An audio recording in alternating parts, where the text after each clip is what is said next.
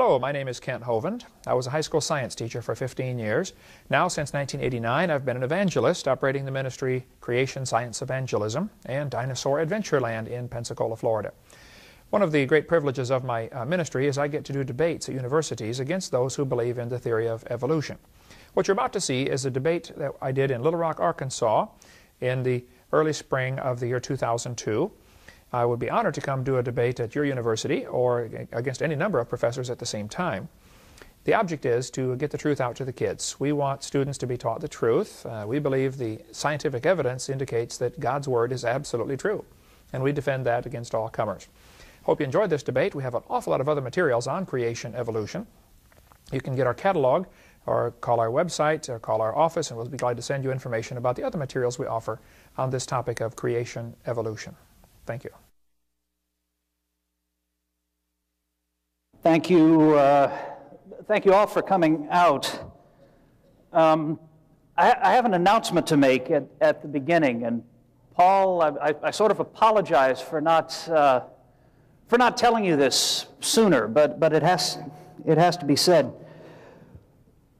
While I was doing preparation for this debate and looking up various things and trying to come up with various arguments and counter-arguments for the points that I knew or that I thought that Dr. Hovind here would raise, and I started thinking about all of the arguments that he'd made in the previous debate, all of the things that he'd said, all of the points that he'd brought up that I just found myself incapable of refuting. And I did a good deal of background digging into the claims and the statements and the facts that Dr. Hovind presented, thanks in part to his very excellent website, www.drdino.com, which I can highly recommend. And I started to think about the way I'd taught evolution in the past, about all of the students of mine, some of whom are here tonight, whom I'd bullied and brainwashed and intimidated and, generally tried to make feel bad because I couldn't get them to convert to my own particular mode of thinking. And I thought about the way that,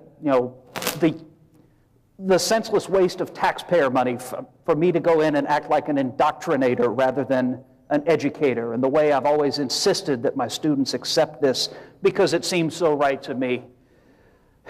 Well, this is not particularly easy for me to say. It's not always easy to talk with your foot this firmly planted in one's mouth, but I want to make a public promise right now. I really don't want to make this a typical adversarial, name-calling,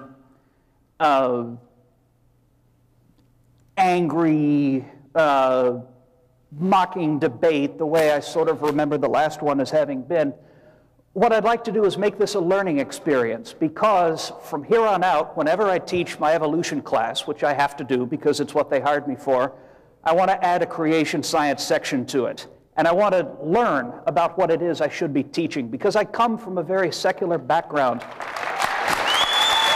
Thank you. Thank you, all of you. Well, clap too. Thank you.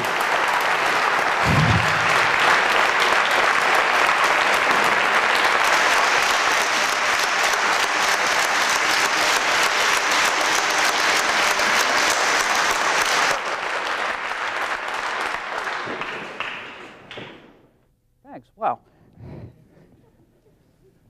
Think still on? Great. The high school I went to was a public high school in Louisiana, great education capital of the world that it is.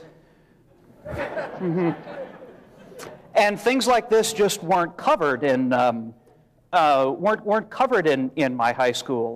One friend of mine was actually taken to after-school detention for saying the name of Jesus out loud. That's what the atmosphere there was like, I kid you not.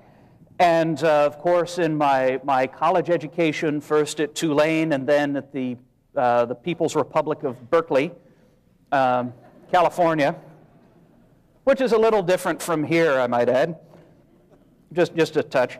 Of course, I was not exposed to things like this. So the reason I came here was not so much to defend my own case, because evolution is far past anything that I could say to defend it. What I really would like to do here is learn some of the things that I should be teaching, some of the things I should be presenting, and the ways in which I should be presenting it, to make sure that all of my future classes are even and open-handed and non-intimidating to people of all persuasions who should happen to take them. And so I really don't have anything else to say. I ended up not presenting a particularly strong defense, and I hope this doesn't upset the presenters. We were told to make this a debate, so in my own feeble way, I will do my best to answer any points that Dr. Hovind here brings up. But what I would like to do, and what I hope some of you will do, is simply to make this a learning experience for all, for us to learn about, well, in my case, learn about what I need to be covering better, which is the creation view. And I know that wasn't 15 minutes. This could mean we all get out of here a little early. Aw. All right. Well, thank you so much. I appreciate that. This is my 65th debate, and that's the first time I've had someone say they would like to be open-minded about it, and I really appreciate that. And I will come at my expense to speak to your class anytime you'd like, okay? Let me know. Here's my position. I believe in the beginning God created the heaven and the earth. I believe he did it in 6 literal days, exactly like he told us in Exodus chapter 20, verse 11. I believe the world before the flood was very different. The people lived to be over 900 years old. I believe the word evolution is confusing to the kids because there are 6 different meanings or levels or stages to evolution, only one of which is really scientific. And here's where all of the confusion comes in. First, you'd have to have cosmic evolution. That would be the Big Bang. The origin of time, space, and matter is a complete mystery to scientists, and to include this as part of a science education is simply lying to the kids, okay? We don't know how time, space, and matter came into being. If you have a theory about that, that's great, but don't teach it as if it's a fact, because the Big Bang is a far cry from a fact, okay? Secondly, we'd have to have chemical evolution.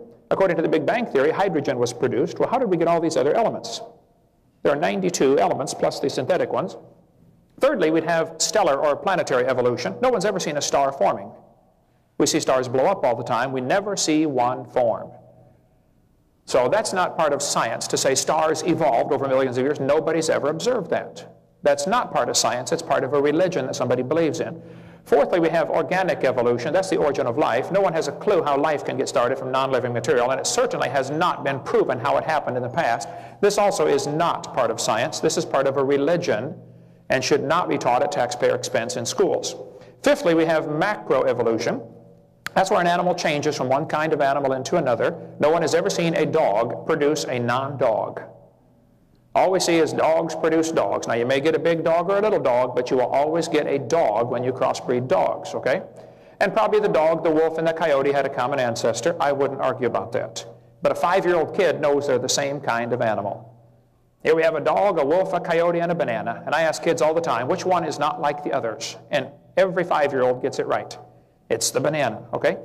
The Bible says they will bring forth after their kind. So my position is very clearly, variations within the original created kinds are all that we have ever seen and all that can be called science.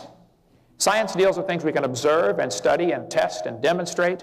The first 5 stages that I shared with you are not science. They are a religion, plain and simple. Only number 6 is really scientific. Now, if you observe variations within the created kind and you say, okay, I think this variation might lead to bigger changes, okay, you're welcome to believe that, but that's where you just stepped out of science and went into your religion. You just went into the metaphysical. You think it might have happened long ago and far away. That's not science. Okay, that's a religion.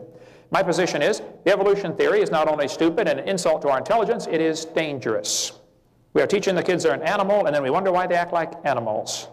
This textbook says 30 million years ago, these creatures evolved. The earliest fossil apes that can be ancestral to both humans and modern apes. We teach the kids they're nothing but an ape.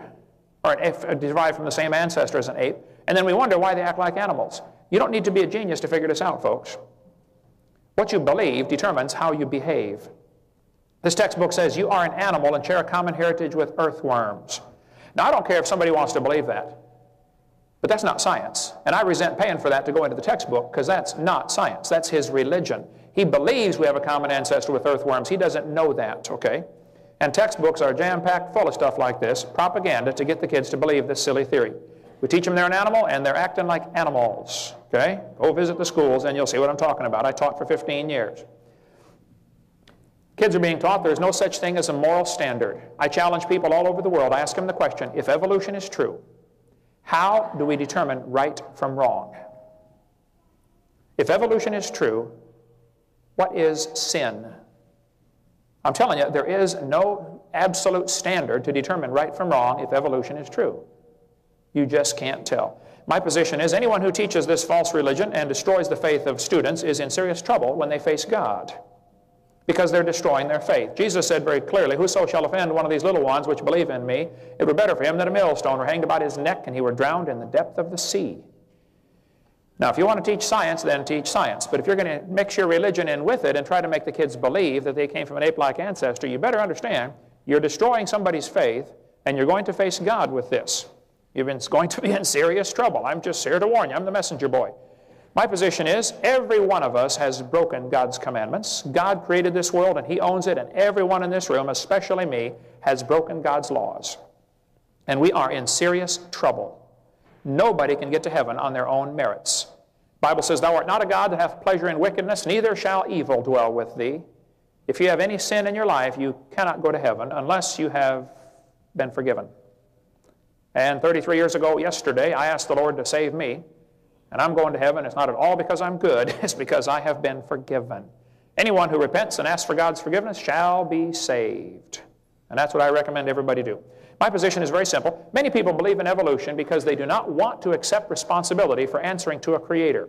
There's no scientific reason to accept this theory, but some people really like that theory because that's a logical way to get freedom from God. We were warned about this in Romans chapter 1, about people who would accept this theory. It says, even as they did not like to retain God in their knowledge, God gave them over to a reprobate mind, to do those things which are not convenient. You ought to read the whole chapter about how the people descend into depravity because they're just looking for some way to get rid of God.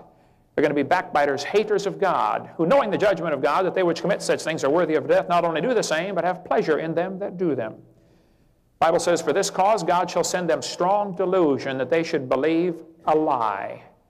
Evolution, at least the first 5 stages I shared with you, are indeed a lie in my opinion. There is no evidence to support evolution except things that are proven to be lies. This textbook just clearly shows the kids that the mammals, the birds, the crocodiles all have a common ancestor. Well, you are welcome to believe that, but don't call that science. That's a religion that some people believe in, but there's no scientific evidence that any animal has ever produced a different kind of animal. None, okay? This one says the coccyx, that's your tailbone, is a small bone at the end of the human vertebral column. It has no present function. That is simply a lie. You're a medical doctor. You know there are 9 muscles that attach to the tailbone, without which you cannot perform some very valuable functions. I won't tell you what they all are, but trust me, you need those muscles. Your tailbone is not vestigial, okay? And I have a long-time standing offer. If anybody ever tells you the tailbone is evidence for evolution because we don't need it anymore, you tell them, I will pay to have theirs removed. Tell them, bend over. This textbook says, many organisms retain traces of their evolutionary history. For example, the whale retains pelvic and leg bones as useless vestiges. Now, this is just simply a lie, okay? Those bones in the whale's abdomen are anchor points that muscles attach to, and without those specialized bones and those specialized muscles, the whales cannot reproduce. The male and female whales have bones that are different. They're used for reproduction. It has nothing to do with walking on land. And so the guy who wrote this is either ignorant or he's lying to his students. But it's not true either way, okay? This one says the human embryo has gill slits. It shows the fish, the reptile, the bird, and the mammal having gills. This was proven wrong in 1874.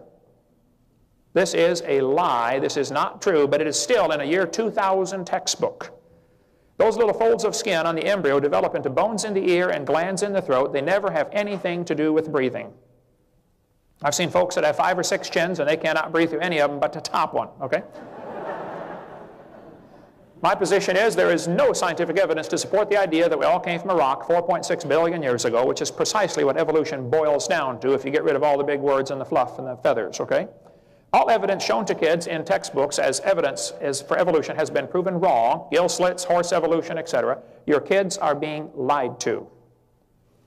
My position is if there is evidence for a theory, please show it to me. Just don't lie to the kids. There's an excellent book showing 15 of the known lies in the textbooks. I cover 28 of them on my videotape number 4 right there on the table, and my material is not copyrighted.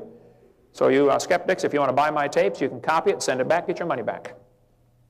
Okay, but don't ask me to loan it to you, okay? That's my position. All right. My position is the citizens of Arkansas should pass and enforce legislation banning lies from textbooks and lying teachers from the classroom. Teachers who lie to students in order to get them to believe a theory should be fired immediately. They should get an honest job.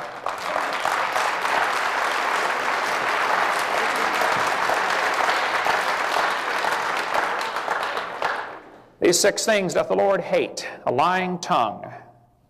It's one of the things God hates, okay? The Bible says all liars shall have their part in the lake of fire, which burneth with fire and brimstone. This is the second death. So my position is very simple. I like science. I'm not against science. I'm not against education. My mother retired from teaching public school. My brother's in his 34th year teaching school. There are many good, godly teachers in the system. But folks, there is no evidence whatsoever for this theory of evolution that we're teaching our kids, and it's time we make the schools teach the truth. Now, if you want them to believe you came from a rock, I can understand that, okay? And if you have some evidence for that, then please show it to me. But don't lie to the kids. And all we have so far, and I'll be covering that tonight at the church, or if you get my video number 4, where we cover 2.5 hours of lies in the textbooks, you'll see some of the things that kids have to face every day, and they're going to face them tomorrow at the University of Central Arkansas in the textbooks. Bring me the biology textbooks in your high school or junior high or college here in this area. I will show you the pages that need to be torn out. It's very simple. I was in a debate a few months ago at the University of West Florida, and I mentioned if the textbook says the embryo has gill slits, cut the page out. It's not true. You don't need to buy a whole new book. The rest of the book's got a lot of good science in it. Just cut that page out. One professor got up and he said, I don't think we ought to deface textbooks. I said, sir, if you were teaching mathematics and you found a page that said 2 + 2 is 5, what would you do? He said, I would tell the students to mark out the wrong answer and write in the correct answer. I said, you would deface a textbook? I said, now, sir, since you teach biology, if you come across the page that says the embryo has gill slits, and you know that idea was made up by Ernst Haeckel in 1869, it was proven wrong in 1874. He even held a trial at the University of Jena. He admitted he lied. He was fraud, okay? Would you have the students fix that page? He said, no. I said, then, sir, you are a hypocrite. And you ought to get an honest job picking peaches or changing tires, but you ought to quit lying to your kids in your classroom, okay? Jim Holt from Springdale, Arkansas, up in that northwest Arkansas, and Jim Bob Duger and I worked very hard to put together a bill last year that said the state of Arkansas will not use tax dollars to purchase materials that contain knowingly fraudulent information. It almost passed the House of Representatives, and we're going to try it again this year, and we're going to try it again every year until somebody gets the message.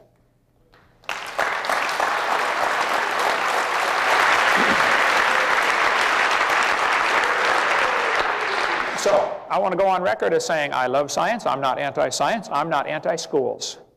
I just think the lies ought to be taken out of the books, and I don't know of anything to support the evolution theory, and I want to see the evidence so badly that we've been for about 10 years now offering $250,000 if somebody's got some real scientific evidence for evolution. I want to see it real bad. Thank you so much.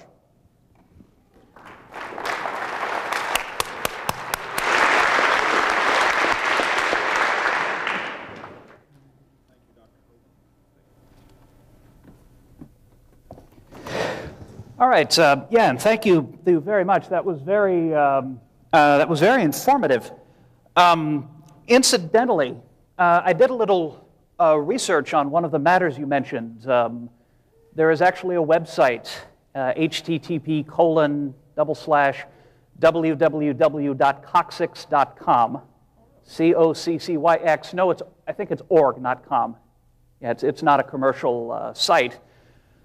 But it's a page put out with information on an operation called coccygectomy. It's removal of the coccyx. It actually was done to a friend of mine fellow graduate student who had broken hers during childbirth. And it's not particularly common surgery, but it is done. There's a listing of a number of doctors who perform it, usually as treatment for intractable pain, pain that won't go away. So now that you have this offer that you'll pay to have someone's coccyx removed, do you mind if I give your name and number to... All right, ask... the condition's called coccydynia. That's C-O-C-C-Y-D-Y-N-I-A. It's a medical condition where misalignment of the coccyx causes pain that can range from mild discomfort to continuous agony. And the success rate is about 90%. It takes a while to recover, but people generally do get better. I think my friend's certain vital functions ended up coming out unimpaired, although I couldn't really ask direct. You understand. I couldn't really ask that. All right. I have a question now that's come up in my reading. All too often, we see illustrations of the evolutionary process as being something like this. You have over on the left, you have Bonzo the chimp, and Oog the ape man is over near there, and then you have Neanderthal and Cro-Magnon and some naked guy over on the right. And this picture of how evolution in general and human evolution progresses has been attacked very stridently by authors like Jonathan Wells, as well as other creationist authors going back to, probably going back to George McCready Price in the 1920s. Well, I promise never to teach that human evolution happened this way. And when you get into the, when you read, as I have read, I have gone over to Central Baptist College Library and done some reading of the other side's position on human evolution. The creation literature talks a great deal about how all life is divided up into individually created kinds. And Dr. Hovind gave a very fine example of how these work. You can have a dog, a wolf, and a coyote, and sure, maybe there's been a little bit of change. All three of those might have evolved from a common dog-like ancestor, but it was still a dog, not a rutabaga or some such. And while you'll find, if you read the creation literature, that there's some debate as to exactly how you should define what a kind is, in most cases it's quite obvious. On the left you have the skull of a chimp. On the right you have the skull of a human. And these clearly belong to different created kinds. In fact, in case any of the skeptics in here doubt my word, I brought a replica. This is not an actual skull. Actually, it is. This is all that's left of the last person I caught cheating on one of my exams. Right here. And this guy might have played defensive backfield for our football team once. Actually, no, I take that back. This is a chimpanzee skull, replica. Again, we don't have actual bone. And it's quite obvious that they're quite different. And, you know, there cannot be any missing links between them if the creationist view of human origins is true.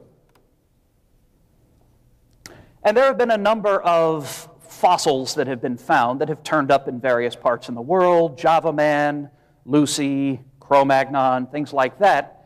And if creation science is correct, and this is what puzzles me a little bit, there cannot be missing links between ape kind and mankind. Everything that we find must be either an ape or a human. And this has been the position of many of the authorities I've read, of people like Marvin Lubenow, whose book is available for purchase on Dr. Hovind's website, or Jack Cuozzo, author of a very fine book that's also available for purchase. But when I started looking into this, I started running into some difficulties. In the trade, we often refer to fossils by catalog numbers. So this is skull KNMER1470. looking a little stepped on, of course. I do hope I look that good in 6,000 years. And I'd like to compare it with another skull, skull ZKD-E3, that was also found quite some time ago. And as it happens, I have replicas available of both of these. The originals are carefully kept, but replicas are generally available for study. And for the record, this one at least I purchased with my own funds, so your tax dollars did not go into using this as an indoctrination tool. You're welcome. So if we compare these, as we know, they must be either clearly ape or clearly human. There was a creationist writing in the 70s, it might have been Kelly Seagraves, I forget, who mentioned that the more difficult it is to determine the boundaries between created kinds, the more evolution is going to look like as if it's true. So it should be obvious as to what is an ape and what is a man. If you purchase this book by Jack Cuozzo called Buried Alive, he is I believe he's an orthodontist. He has a great deal of experience with skulls and with bones. And according to him, they're both essentially apes. They've got small brains. The one over on the left has a brain size of about 750 cubic centimeters. That's roughly half of your own. And he considers both of these to be basically funny-looking apes. Marvin Lubenow, on the other hand, author of a book Bones of Contention, which is a very fine book, very fine review of the fossil record, human fossil record, from a creationist viewpoint, has placed both of these in as man. A researcher by the name of A.W. Mellert considers the one on the left, KNM-ER1470, to be an ape, and the one on the right, the ZKD skull, to be a man. And an author I've become familiar with on the net by the name of David Menton considers the one on the left to be male, a man, and the one on the right to be an ape. So I'm getting confused by this because I've read 4 well-accredited creationist authors, 4 opinions that they have, and I get all 4 possible combinations of which one is an ape and which one is a man. If you read an essay by David Menton, a PhD scientist in Kansas City, Missouri, called The Scientific Evidence for the Origin of Man, very short essay, it says, there were only small eyebrow ridges, no crest, and a domed skull typical of a human. This is the one he's talking about. Indeed, it appeared to be a human skull. Walter Brown, on the other hand, whose book In the Beginning is available for sale over there, on page 12, states that this animal clearly had ape-like proportions and should never have been classified as man-like. So on Dr. Hovind's website, he sells Martin Lubenau's book, who states that both skulls are human, and Jack Cuozzo's book, who says both are apes.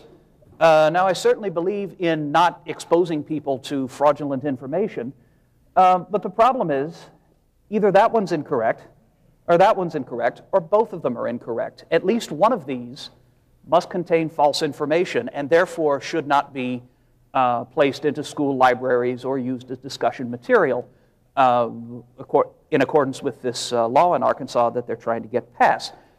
So what I'd like to know is what are the criteria by which you can decide whether one of these skulls belong to a member of the ape kind or a member of the mankind. And what I'll do is I'm going to unclip this for a moment. I'll move these over here to your table because I'd like, Dr. Hovind, if at all possible, that you show me exactly what features there are that enable us to say that such and such a fossil is an ape or that such and such is a man, because I've been getting different answers from different respected and credentialed writers in the scientific creation field. I would very much like to know what I should be teaching to my students when they ask about this. They're a pretty smart crew. They've heard of these skulls before. So I thank you very much. In just a minute, I'll bring these over to your table. All right. The Bible says we are made in God's image. The textbooks teach the kids this is Grandpa, or something similar to this. We came from an ape-like ancestor. So what is the truth about the cavemen? Can an ape-like creature turn to a human? Okay.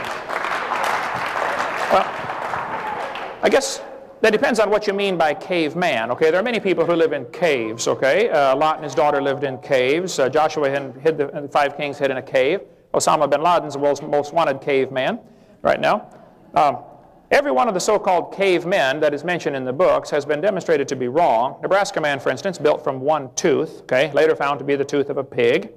Piltdown man, a deliberate fraud, but it was in the textbooks for 40 years before it was proven that it was a fraud, okay?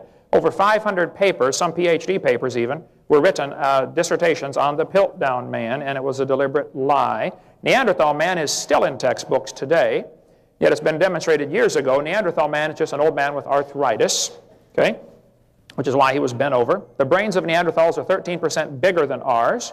Many, many Neanderthals have been found. They have average height of 5'9", about the same as people today. Dr. Coazo, who's a friend of mine and is a dentist and had been studying what you said for 30-some years on the growth of the human face, did a great study on this. The Neanderthals were probably people who were living post-flood, right after the flood, when people still lived to be 400 years old after the flood.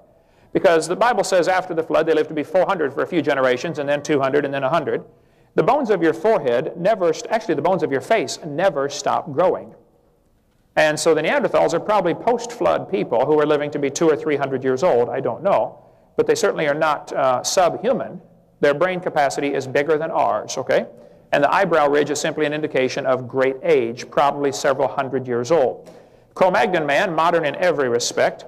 Australopithecus africanus is still in textbooks today as used as evidence for evolution. Yet in 1973, it was demonstrated it could not possibly be evidence for evolution.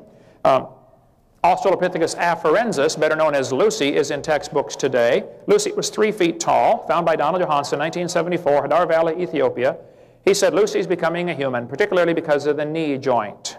Well, the fact is there's quite a bit of controversy about that knee joint, and that knee joint, the one that was labeled Lucy's knee in National Geographic was not Lucy's knee. Yeah, that one was found 1.5 miles away. So you need to get Tom Willis's website from csama.org, Creation Science Association of Mid-America in Kansas City, to get information about Lucy's knee joint. The femur was angled, and that was his evidence it's becoming a human. Well, the fact is monkeys that climb trees have angled femurs. Monkeys that walk on the ground have a straight femur. So it's not evidence. The way they word it in the textbooks, though, is deceitful. It will say it has ape-like features. You've all got hair. That's an ape-like feature. So is my dog, okay? They say Lucy's knee was slightly bigger than a regular ape. Doesn't prove a thing, okay? The bones of a Clydesdale are slightly bigger than a regular horse, okay? Doesn't prove it's becoming a truck. St. Louis Zoo has human feet on their wax figure of Lucy at the St. Louis Zoo. It's up there today. Not one foot bone was found, and every other Australopithecine that has been found had curled toes. They were knuckle walkers. But the zoo director, Bruce Carr, was told about this. He said, look, what you have up here is a complete misrepresentation. It's a lie. He said, zoo officials have no plans to knuckle under. We cannot be updating every exhibit based on every new piece of evidence. We look at the overall exhibit and the impression it creates. We think the overall impression this exhibit creates is correct.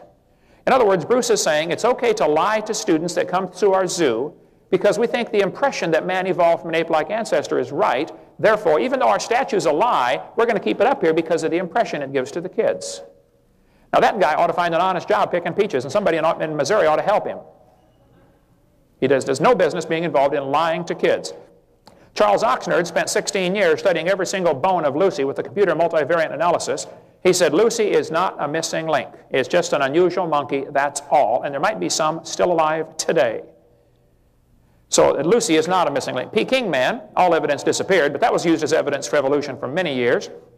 And yet, Peking man, what it amounted to was a bunch of monkey skulls that were smashed, found in a cave, and human tools found with them. So some brilliant guy in a government grant said, wow, these monkeys are learning to use tools. Hello, somebody's using the tools on the monkeys, you know. Some people like to eat monkey brains, watch Indiana Jones, okay? They hid the fact that they found 10 human skulls, 10 human remains in the same cave. In the textbooks today is Homo erectus, which you referred to earlier, used to be called Java man, then changed the name to Pithecanthropus erectus, and now called Homo erectus, all the same creature. This was found, made from a few scraps of bone, in 1891 in Java, Indonesia, why it was called the Java man, by a Dutch anatomist, Dr. Dubois. He had gone to Indonesia to look for missing links. He loved the evolution theory. He believed in evolution very strongly, so he's not an unbiased observer, okay? He went to Indonesia to try to find a missing link. What he found was an ape's skull cap, 3 human teeth, and a thigh bone, which he found a year later 50 feet away, and it was obviously from a human, and he informed the world he had found the missing link.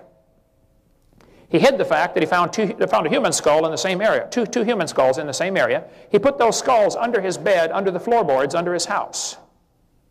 Kind of like Edgar Allan Poe, you know, the telltale heart. Only this was the telltale heads. He lied. And the fact that you're still using Java man as evidence for evolution indicates you need to study this a little further. Dr. Dubois was a liar, okay? There is no evidence of how man evolved, none whatsoever.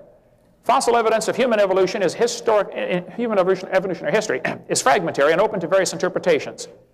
Fossil evidence of chimpanzee evolution is absent altogether. Nature magazine, volume 412. Marvin Lubinau's book and Coazo's book, they may disagree on whether something is human or ape, but there's a much, much bigger point you are totally missing. I'll share it with you here. Absolutely no fossil could possibly prove evidence. It could not be used as evidence for evolution. If you walked into a court of law and said, Your Honor, this is the ancestor of humans today, anybody with half a brain in their head would say, Your Honor, he can't prove this fossil had any kids. You certainly can't prove it had different kids. Why on earth would you think a bone you found in the dirt can do something animals today cannot do? Animals today produce the same kind. Why would you think it was different long ago and far away? That's my whole point. That is not science. That's a religion. Now, if you want to believe this is an ancestor of anybody, you can believe whatever you want, but that's not science, and it shouldn't be you shouldn't be using taxpayers' dollars to spread your religion in the public school system, plain and simple. Now, that's my point number one. No fossil could possibly count as evidence for evolution. It couldn't count, because you can't demonstrate it had any kids. And the fact that you find a bone in the dirt lower than some other bone you found in the dirt, that doesn't prove any relationship either. I mean, a freshman law student would have a heyday with evolution, disproving it. It'd be so simple in the average court of law. The problem is, evolution doesn't have to be proven in a court of law. It only has to be made believable for students to come to school. And here's some student in the school who has a fear of his teacher because the teacher has an academic and a psychological advantage over him. And now he's going to be taught this stuff, and he doesn't dare question it too loudly, or it might affect his grade or his possibility for graduation. Secondly, I'd like to point out the similarities between these creatures. And there are many similarities. I'll be quick to agree. Okay, I taught biology and anatomy for many years. There are thousands of similarities. The similarity demonstrates a common designer. It doesn't demonstrate a common ancestor. There's thousands of parts off a Chevy that'll fit, off a Chevy Corvette that'll fit on a Chevy Lumina. Thousands of parts will interchange. That doesn't prove they're all evolving from a skateboard. They're all coming from General Motors. Hello, okay? So the similarities you're finding in these skulls is just as much evidence for a common designer of these creatures. They have similarities like binocular vision, both eyes on the front of the head as opposed to the sides, because humans and chimpanzees have similar tasks to perform in life. They have to find their food, they have to see where they're going, they have to be able to do certain things. There are also thousands and thousands of differences between humans and chimpanzees. I mean, thousands of differences. People will say, well, humans and chimps are 98.6% similar, or 98.4% similar with current, in their DNA structure. Well, first place, 1.6% of the DNA difference is an incredible amount of difference. The fellow who was in charge of the DNA genome project, or one of the I think he was in charge of it. I've got the information here if my computer didn't lock up on me. See, according to evolution, things get better automatically, but I cannot get it to work for me. The guy in charge of the, I'll get the quote here for you, since I got 2 minutes left. He said, this 1.6% difference is absolutely incredible amount of difference.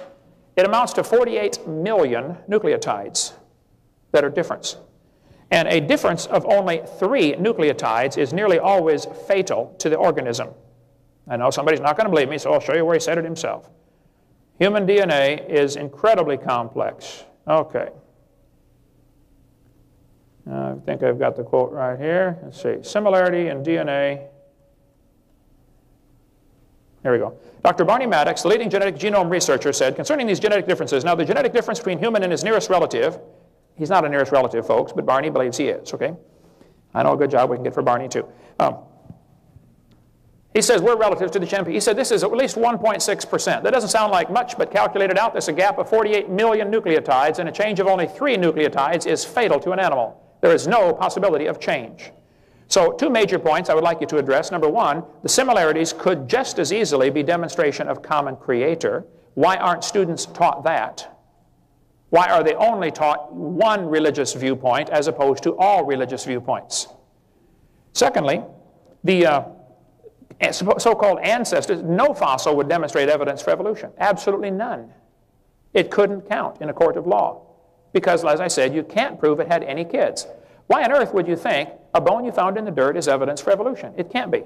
If evolution is really true, let's watch it happen. Let's see it. And the argument will be, well, it happens so slowly we can't see it. Okay, then it's not science. It's something you believe happened, but that's not demonstrable in a laboratory. It's not testable. It's not part of science. And I resent them cutting down our perfectly good trees to print that stuff in a textbook. You know, where's Al Gore when you need him, okay? So my answer to your question is very simple. Yes, there are thousands of similarities. I don't know if this was a human or an ape. It doesn't matter. It wouldn't count as evidence for evolution because you couldn't prove it had any kids, okay? If there are species of extinct apes, and I'm sure there are thousands, you know, things that have gone extinct over the years, thousands of animals have gone extinct. So what? That doesn't prove evolution either. That's the opposite of evolution. And so if you're using tax dollars to line these things up in your classroom and say, boys and girls, can't you see the similarity here? And some kid in your class says, yes, teacher, doesn't this prove a common designer? You should say, well, you're right. It certainly could prove a common designer. We don't know. Why on earth are we discussing origins in science class anyway? Origins is not part of science. You're going to make somebody upset no matter which way you discuss it. Okay? Origins has no business being involved in the school system. It just shouldn't be discussed. Bigger question, yeah, it is, should we even have public schools? We'll get into that some other time. Thank you so much.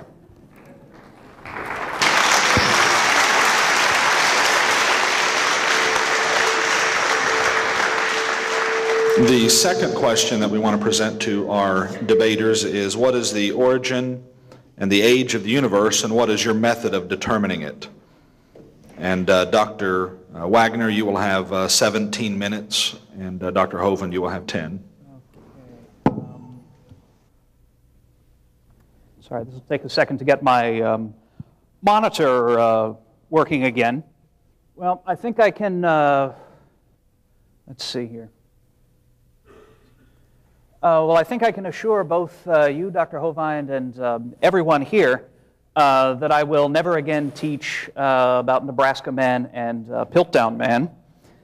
Those are permanently out of my lecture notes for all time. Thank you.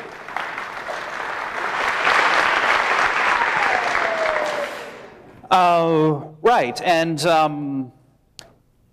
yes, I did note Java Man, which of course was, simply in the original find, it was a skull cap and a leg bone found a long distance away. I do hope you will allow me to mention the Sangeran II skull, which turned up I don't remember the exact date. I believe it was in the 1980s, which is basically a skull with most of the face still present. I can drop Lucy if you really think I should, but a fossil found in a cave in South Africa called Sterkfontein, known as Littlefoot, has recently turned up, which they are still getting out of the ground, but it appears to be a complete Australopithecine. If you'll let me teach about that, I suppose that's fair. Neanderthals are old men with arthritis. Yes, of course, the first complete Neanderthal skull found at a place in France called La Chapelle-aux-Saints was definitely an old man who was stooped with arthritis. The the baby Neanderthal skeletons that have turned up at a few locations in Europe probably weren't, but I won't teach about those if you'd rather I not. I certainly don't want to upset anybody.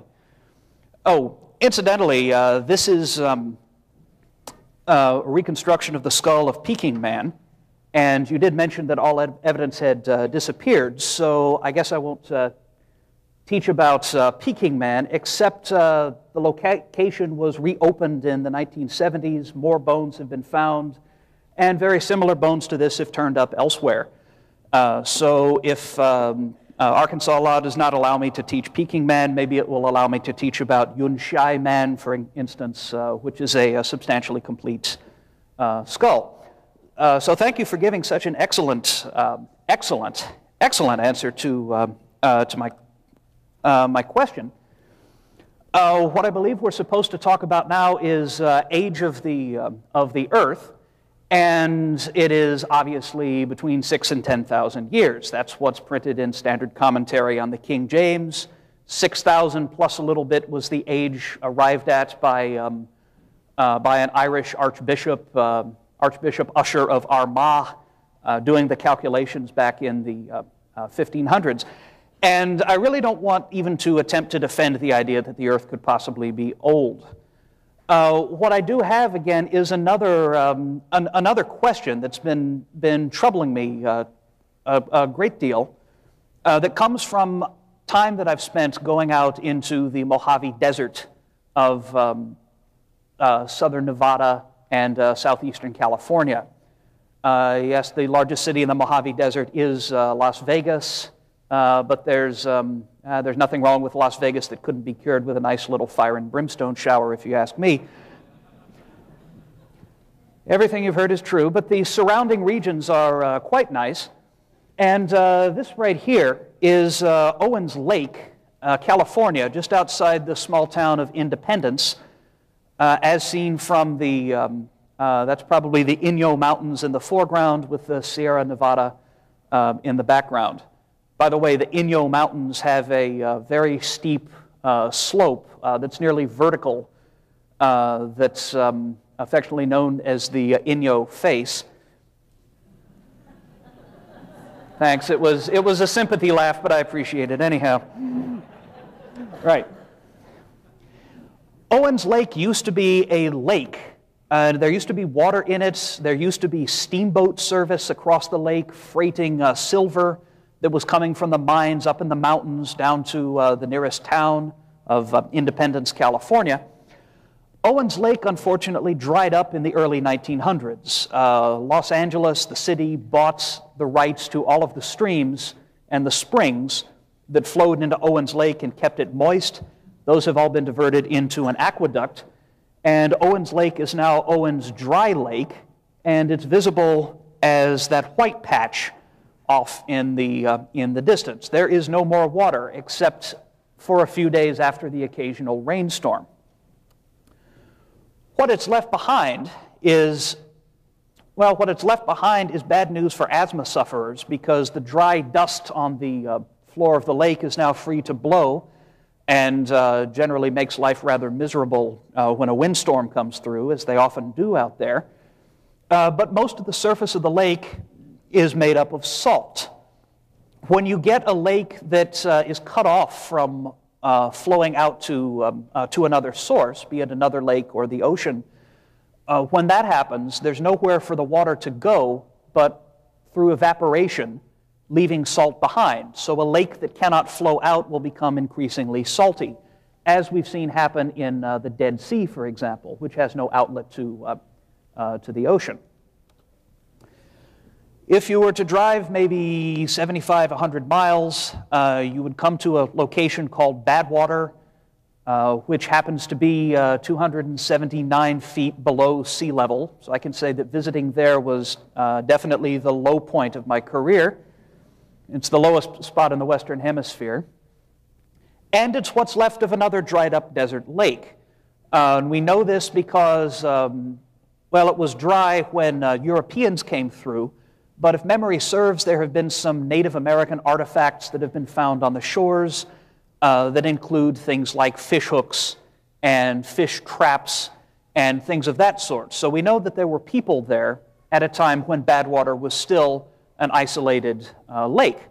And it apparently has grown extremely salty, saltier and saltier. The water has left, and we end up with a flat valley that is completely crusted with salt. That looks like snow. It isn't. And if you dig down, you get tens of feet of solid salt. This is not a very, very pleasant place to visit on hot days because the temperature has a way of going over 130 Fahrenheit. You know how they say it's not the heat, it's the humidity? Folks, when it's 130 degrees, you don't care whether it's the humidity or not. And you'll find lots of other salt lakes out in the desert. They're known by the Spanish word playas. This is another one in Death Valley called the Racetrack. And they're formed by isolated lakes drying up. And sometimes we're there to see it, sometimes we're not. But there have been instances where lakes have dried up in historical times. So we can observe the process that gives rise to a thick bed of salt. Would I be allowed to teach this? Okay, all right, I'm good. In the 1970s, a researcher by the name of Kenneth Shue and his team started drilling in the rocks that lie beneath the Mediterranean Sea. The Mediterranean is, of course, between Europe on the north and Asia on the south side, and the Holy Land and its eastern border, excuse me. And drilling in these rocks showed the existence of massive layers of salt. You penetrate down into the rocks that make up the bottom, you go down a little ways, and you start hitting very thick layers of salt. And you find other minerals that, as far as I am aware, can only be produced by evaporation. Calcium sulfate is one, better known as gypsum, perhaps better known as plaster of Paris. A sulfur-containing mineral called anhydrite is also found in the Mediterranean Sea. There's a very good article on this in Scientific American for the year 1972. And minerals like this have only been observed, as far as I know, forming during the evaporation of water that is rich in minerals. Anhydrite, in particular, this calcium sulfate form, only forms in water that is evaporating, that's hotter than 95 degrees Fahrenheit. So the water has to be just a bit less than body temperature for this mineral to form at all. And it has been observed forming in desert lakes, in lakes called sabkhas, which are found in the Sahara and found in Saudi Arabia and found in other parts of the world as well. If the entire Mediterranean Sea were to dry up right now, the estimate that I've got is for every 1,000 feet of water depth should leave a layer of about 15 feet of salt if you're evaporating from salty water. If the entire sea were to dry up right now, it would leave a layer of salts a few hundred feet thick, and based on what we know on the physics of how evaporation works, it would take roughly 1,000 years to dry up completely. It would not dry up overnight. What Dr. Schuss found, who led the team that did the drilling, found that the salt and evaporite layers in the rocks below the Mediterranean Sea were many thousands of feet thick. His interpretation, and of course he is an evil secular humanist, so you should take this with a grain of salt. Oh, did I just say that? I'm sorry, that was unintentional. His interpretation was that the Mediterranean Sea has dried up repeatedly and been refilled. Even if you were to dry up all of the sea once and for all, it wouldn't leave layers of salt and gypsum and anhydrite thousands of feet thick. And his team and others have mapped the Mediterranean Sea floor. The black areas right there are areas where table salt, the salt that you are familiar with in your salt shakers, have been found.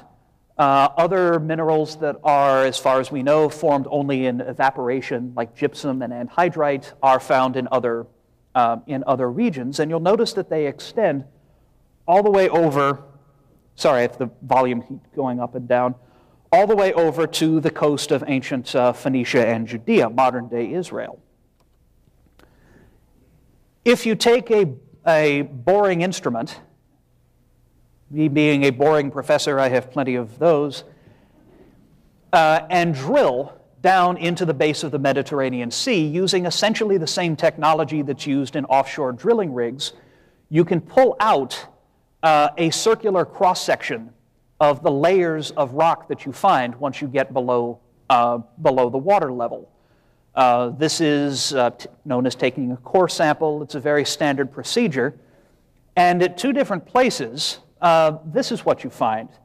You find layers of sandstone, you find layers of a rock called diatomite, which I'll talk about in a moment, and you find several layers, 4 in the case of Greece, 5 in the case of Sicily, of salt separated by other types of rock.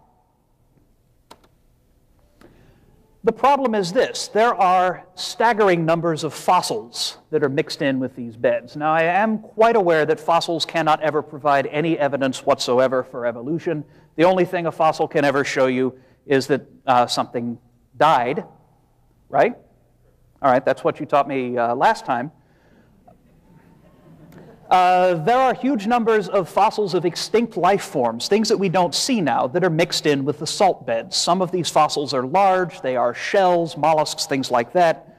Others of them are microscopic in size. You're not likely to have heard of them, but people who do things like oil exploration will know of these forms called foraminifera and ostracoda and things like that.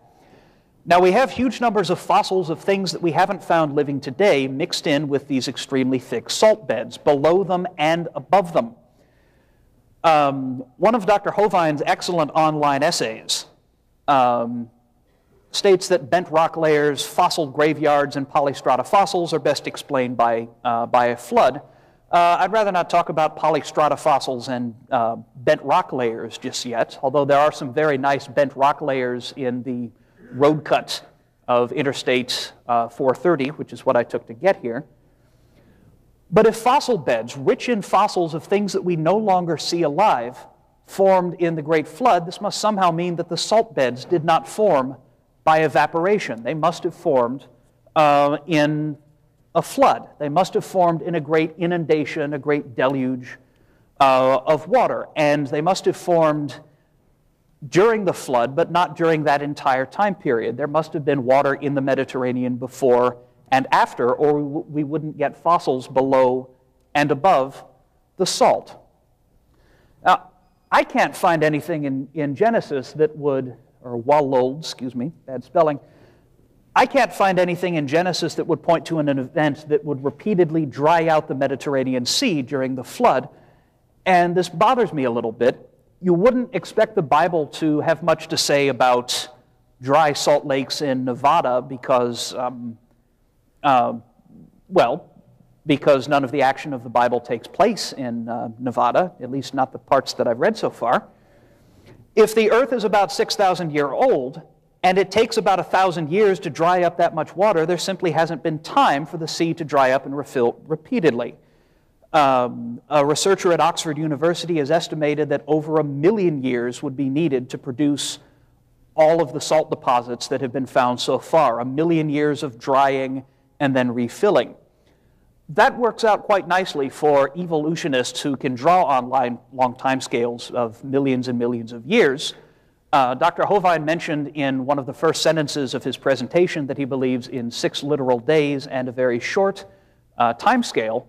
So I confess myself to be stumped as to how you could get that much salt under the floor of the Mediterranean Sea in a world that is 6,000 years old. So I will go ahead and turn it over to you.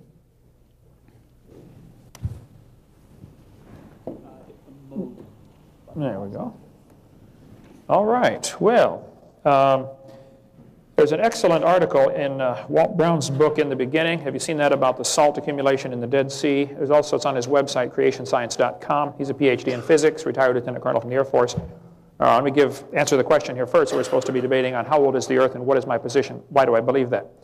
The Bible says in the beginning was the Word, and the Word was with God, and the Word was God. All things were made by Him. Okay, God created everything. Jesus Christ is God Himself in the flesh. According to numerous scriptures, we can determine that. Jesus said the creation of Adam was the beginning At the beginning, he made them male and female. Mark 10:6, from the beginning, he made them male and female.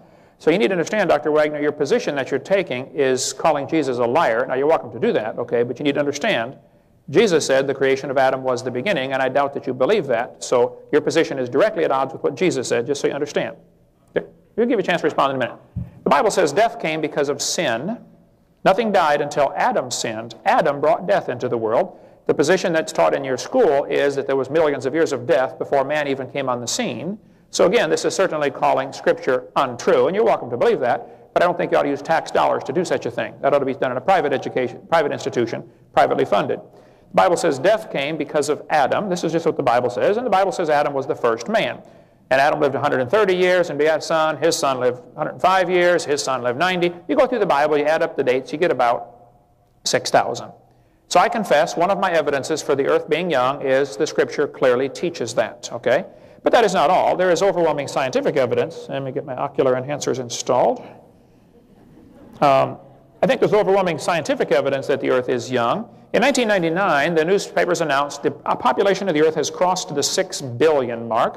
In 1985, there were 5 billion. 1977, there were 4 billion. 1800, there was 1 billion. Most folks agree there were about 1 billion people around 1800. You'll find very little arguments about this. And everybody agrees the world's population is growing rapidly. Nobody argues about that. Now, the population growth curve looks very clearly like the whole population started within a few thousand years ago. I would say it started when people got off the ark.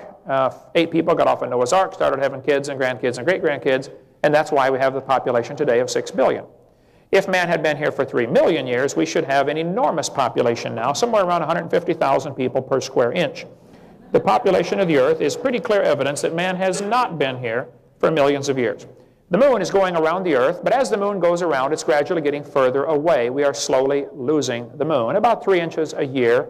I was just in Hawaii a few months ago, and I was up on top of the mountain where they have the big laboratory where they send a laser beam up, bounce it off the moon every few seconds to calculate the distance to the moon. Now, I know the moon isn't going in an oval, and it's, it changes throughout the month, but the overall pattern is expansion, and nobody argues with this. The moon is leaving us. That means the moon used to be closer. If you bring the moon in closer, you get higher tides. It's a simple physics, inverse square law. You bring it to 1/3 the distance, you flip over the 1/3, and you get 3, and you square it, and you get 9 times the gravitational pull. When you run all the physics on it, like Walt Brown has done, who's a PhD in physics, and get his book in the beginning over here on the table, 1.2 billion years ago, the moon was whizzing around just above the surface of the earth, which explains what happened to at least the tall dinosaurs. They got mooned. Oh.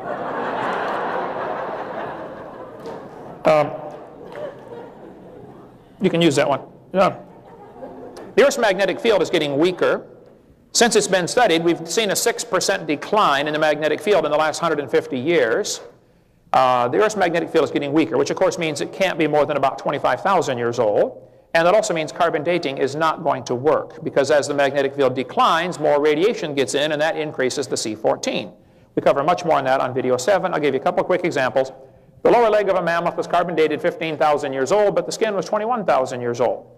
One part of a mammoth is 29,000 years old, another part's 44,000 from the same animal. I give many examples on my website, including a long explanation of how carbon dating is supposed to work, and we'll cover that during Q&A if you'd like. Much more of that in video number 7. The kids are taught, in order to answer this question about the magnetic field declining, they're taught the magnetic field is reversing. This is straight from a textbook saying there are reversed polarity. This is simply a lie. There is no reversed polarity in the mid-Atlantic ridge. What they discovered was areas of stronger and weaker magnetism. Somebody drew a line through the middle of the sine wave and called everything below average a reversal. Well, that's ridiculous. It's just below average. It's not a reversal, okay? There are no magnetic reversals in the ocean floor, only areas of stronger and weaker magnetism. There is no place where a north-seeking compass will point south, or vice versa, in the mid-Atlantic ridge. This is all part of a much bigger theory about Pangea. They teach the kids that all the continents used to fit together in a big supercontinent. What they don't tell the kids is they shrank Africa around 40% in order to make them fit for the map. They also don't tell them they took out all of Mexico and Central America. Hey, señor, ¿qué pasa? ¿Dónde es Mexico? Panama, Costa Rica, Guatemala. They also don't tell them the obvious. People say, do you think the continents were ever connected? They still are. What do you mean, were they? They always have been. The low places are full of water, that's all. What do you think, it's hollow under the oceans or something? The shape of the continent is a pure coincidence based on the water level. Any kindergartner could figure that out. So yeah, the continents have always been connected, and they still are. They also don't tell them what anybody ought to be able to figure out by the time they're in 3rd grade. If you take the water out of the oceans, you will notice there is dirt underneath. Okay? These continents are not lily pads floating around in a bathtub, okay? So there is movement to the continents. I don't argue with that. I taught earth science for years. I was just on top of the San Andreas Fault yesterday, speaking in California. There's no question the Earth's crust is moving some, no question. And when it moves, things fall down. But that doesn't prove this movement's been going on for millions of years. This is just as much evidence of a flood. I cover many evidences that the Earth cannot be billions of years old on my seminar tape number 1. I believe very sincerely the scientific evidence and the Scripture certainly teaches this Earth is not billions of years old. It's only a few thousand years old. I don't know if I'm going to get time to cover everything you brought up here. As far as the, oh, here we go. I do have it here. 226. The salts in the ocean today are 3.6%. 3.6% salt in the oceans. At the current rate of increasing salinity, because every time it rains, groundwater runs into the ocean, bringing with it mineral salts of all sorts of various flavors. The current salinity in the ocean could have been reached in about 5,000 years. And the Mediterranean Sea, I don't know how many times it's evaporated. I cover in my video number 6 one of the possible explanations of how it was backfilled from the oceans filling in a little deeper. But you get higher salt concentrations. There are salt domes, like for instance in Grand Saline, Texas. You dig down into the ground a few feet and you hit pure salt. And they have bulldozers working underground digging out this salt, selling it over the world. Giant salt domes are found all over the world. And all you have to have is a stronger concentration of salt, and you get much thicker evaporates. In Lompoc, California, where I was a couple months ago, they find diatomaceous earth, the diatoms you mentioned. Diatomaceous earth is found in Lompoc, Lompoc, California, thousands of feet thick. And yet all over the world, when we find diatomaceous earth, there are very frequently found, what you mentioned, that you didn't want to talk about, polystrata fossils. For instance, whales running through 8 or 10 feet of diatomaceous earth. The kids are taught these layers are different ages. That simply is not logical. Polystrata fossils that he mentioned are trees that are extending up through vertically up through many layers of rock strata. Now the kids are taught in school each of these layers is a different age. That simply isn't common sense. When you get a tree standing up running through multiple layers of rock, it cannot be that the layers are different ages. That tree is going to rot or fall down before a few million years is up. They're all over the place. I mean, many thousands of these have been discovered, and they're just automatically ignored because the kids are taught these layers are different ages. In central Alabama, there's a huge coal field where there are hundreds of petrified trees standing up, running from one seam of coal right through the rock into the next seam of coal. It's called the Blue Creek and the Mary Lee Formation. These trees, when you put them all together, you'll find out that it's evidence that all those layers formed very quickly. I believe it's pretty obvious it formed during the flood. Cookeville, Tennessee, they found hundreds of petrified trees, some over 30 feet tall, standing up. Now, if you want to believe those layers are different ages, you're welcome to believe that, but that's not common sense. Nor do I think it's fair to use tax dollars to spread that one religion when there are other ways to interpret this. Sometimes the petrified trees are found upside down, running through multiple rock layers. So, my position is very simple. God's word is true, and he said there was a worldwide flood about 4,400 years ago that completely covered the world. I don't know that I have all the mechanics of the flood down. I'd like to see the video when I get to heaven and see exactly what all happened. But the Bible says Noah was in the ark for 13 months. During that time, the crust of the earth is fluxing up and down. You would get evaporation and condensation and refilling and backfilling and all sorts of things happening. Plus, subterranean water coming out would be much hotter. Genesis chapter 7, the fountains of the deep broke open, in which case you get a much higher evaporation rate. It has to do with the latent heat of vaporization. If the water is already hotter, it evaporates much quicker. That's why you boil water to get rid of it. Thank you so much.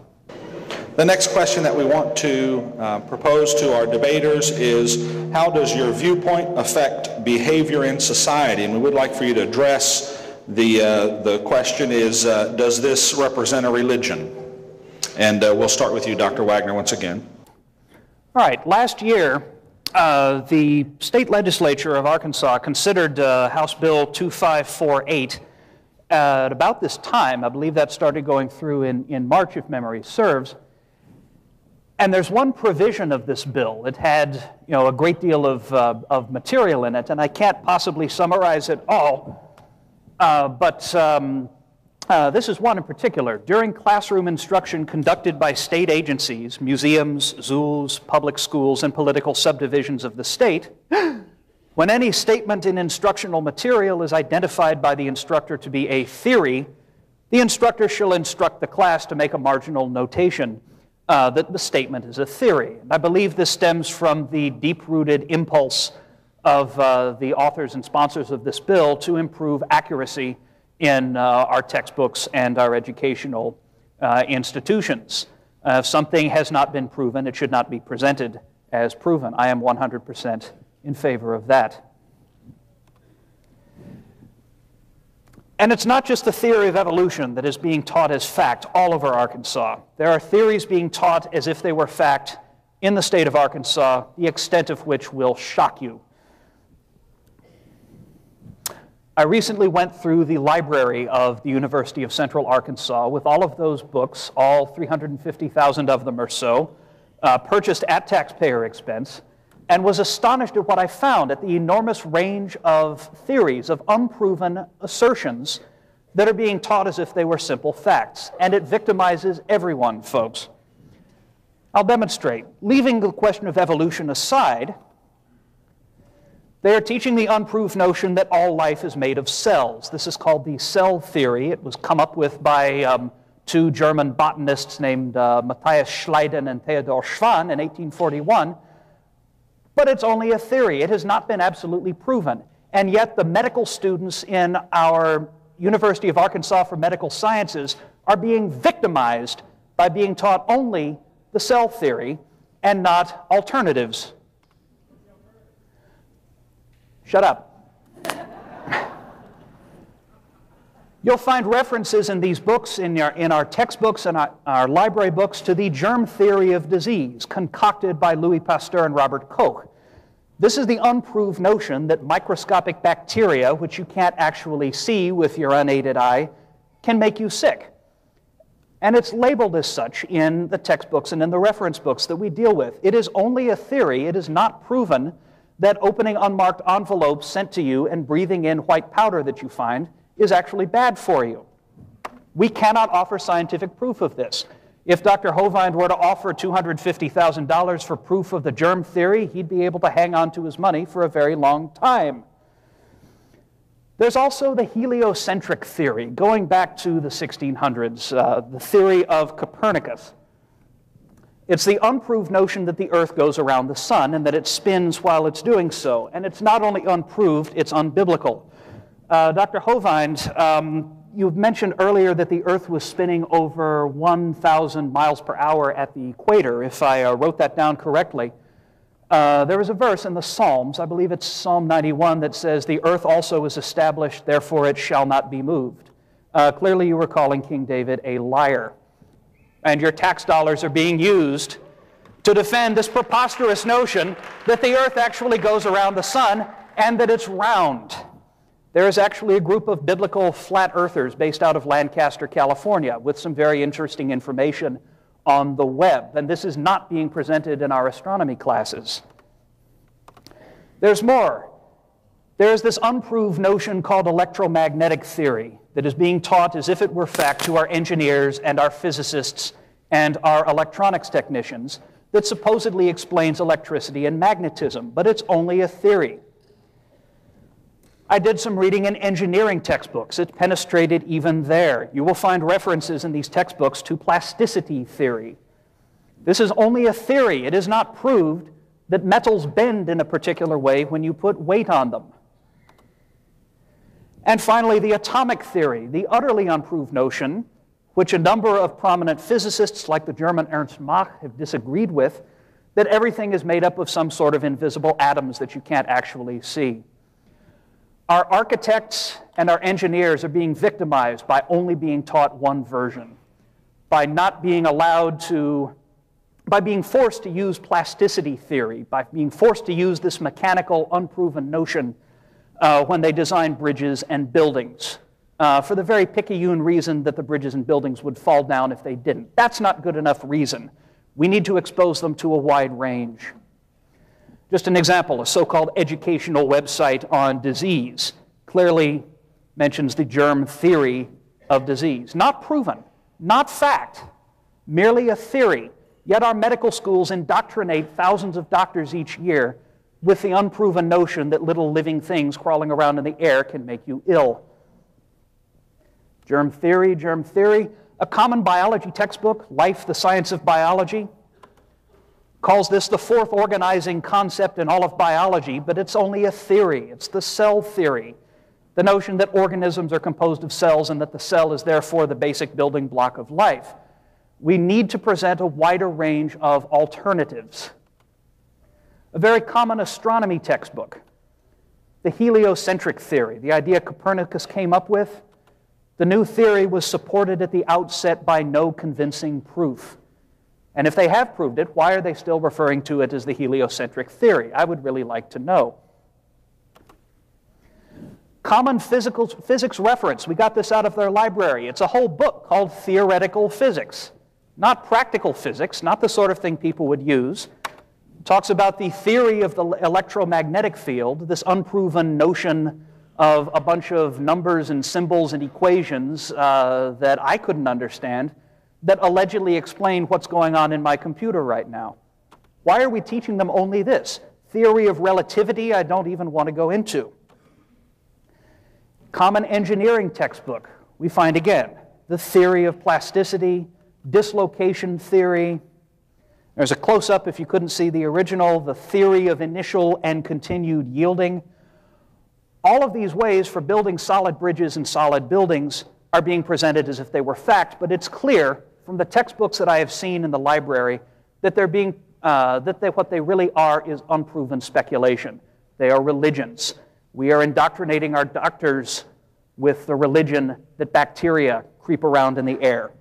So, Dr. Hovind, I think I fundamentally agree with you about the impact that evolution has had on society, but it has its tentacles in areas much farther than just biology. Our society is being eroded at the core from the widespread acceptance of unproven theories in everything from building design, bridge design, aircraft design, to physics and to chemistry. And I say, I agree, we should tear all of these pages out and remove all of these books from our libraries and do nothing whatsoever but teach facts. Thank you very much.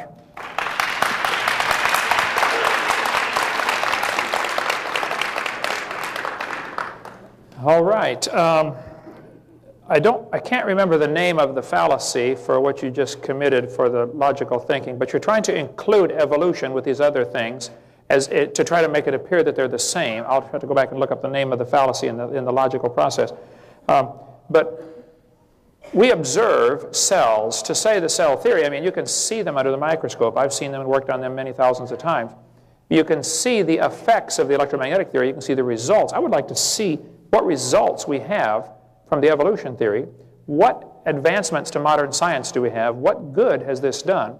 And I think I could point out, if we had time, scores of examples where the textbooks do not refer to it as the evolution theory. They refer to it as the fact of evolution.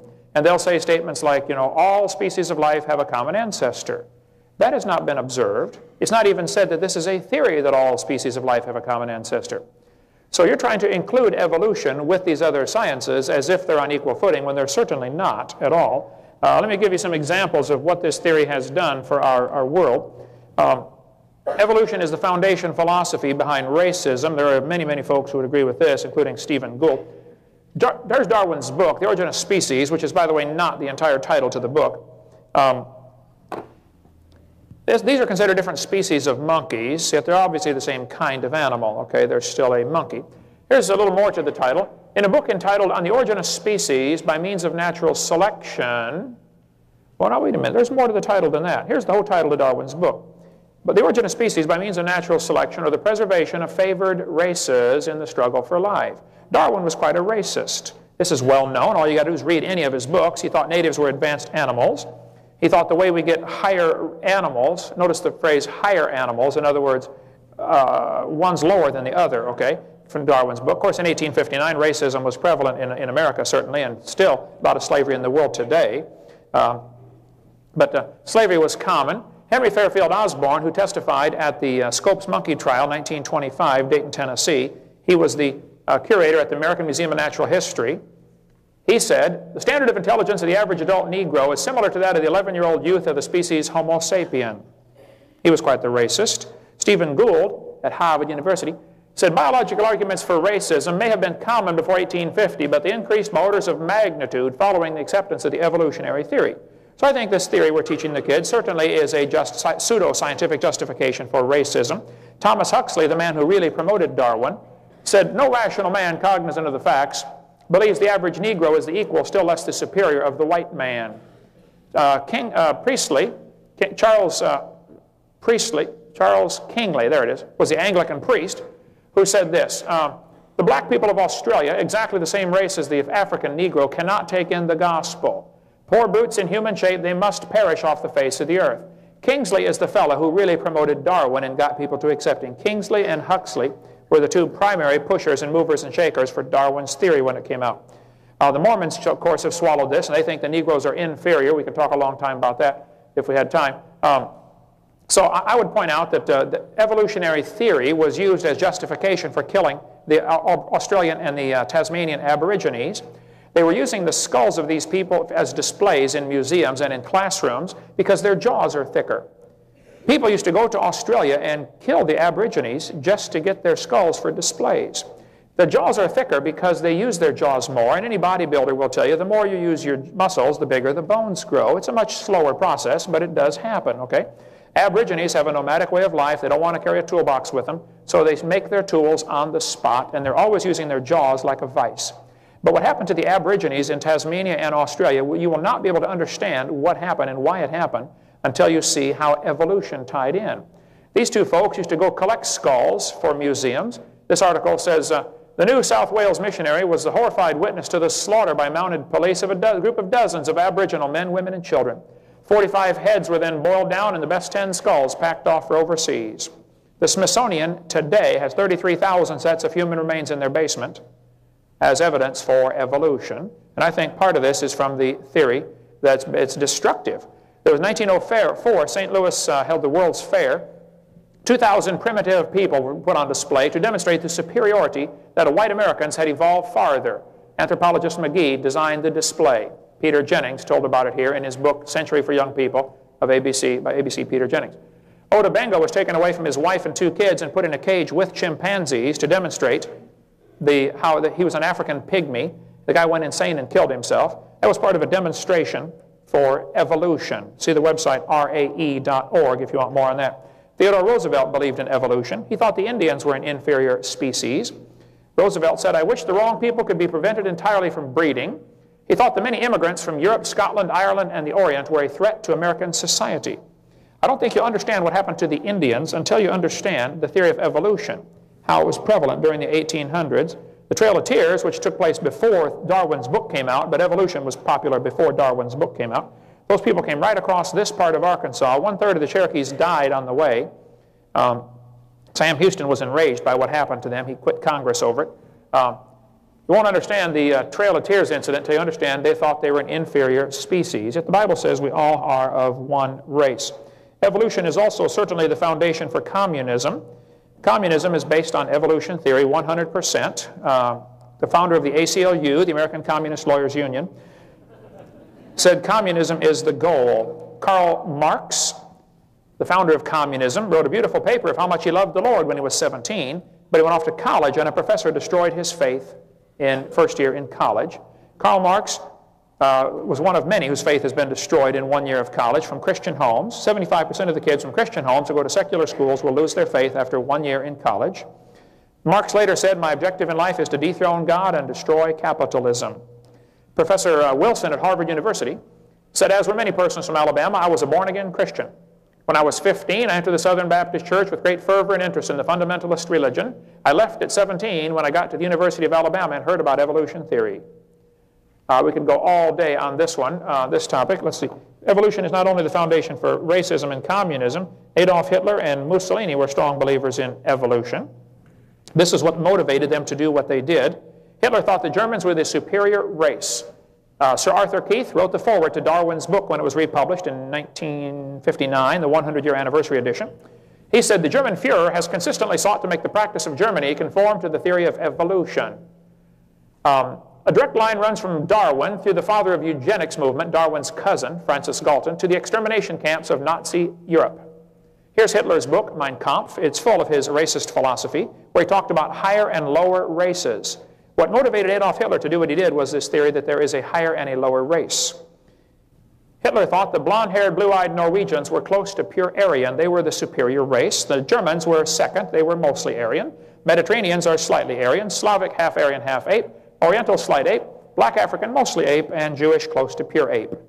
You will not understand what happened with Hitler in World War II and 13 million people being executed, not just the ones at the camp, but in the whole war. 13 million people lost their life because of this evolution theory.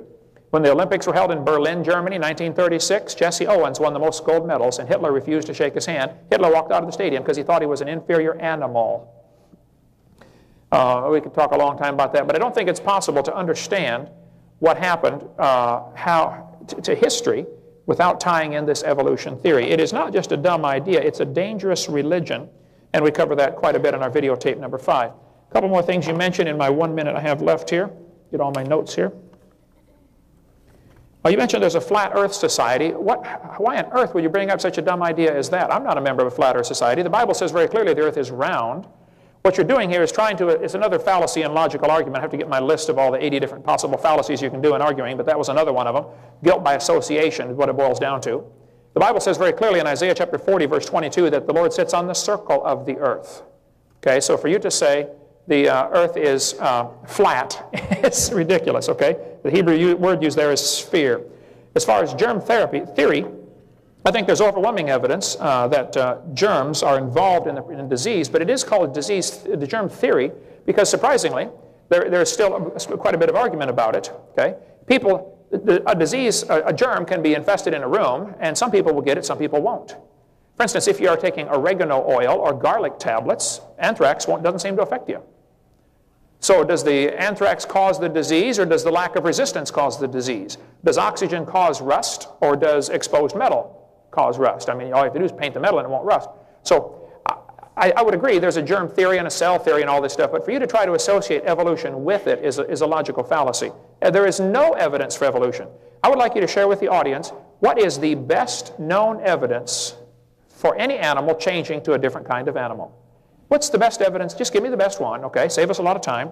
I contend there is none, and I would quickly point out again that no fossil evidence could possibly count because you can't prove it had any kids. So that wouldn't work as evidence for evolution. Please tell us your best evidence for evolution. Thank you. What did you say a kind was? A kind? Yeah. The Bible says those that originally were able to bring forth. Obviously, the bringing forth determines whether it's a kind or not. Now, there may be variations now, 6,000 years later, where they can no longer bring forth because of, you know, Great Dane and Chihuahua have a few mechanical problems, but they could still actually bring forth, technically. So I'm not sure exactly where the original created kind was, where the boundaries are, and if I were asking the taxpayers to pay for my religion to be taught, the burden of proof would be on me to demonstrate where this is. I'm not asking the taxpayers to do that. You're asking the taxpayers to pay for your religion to be taught, so the burden of proof is on you today, not me. There was a, thank you. Go ahead.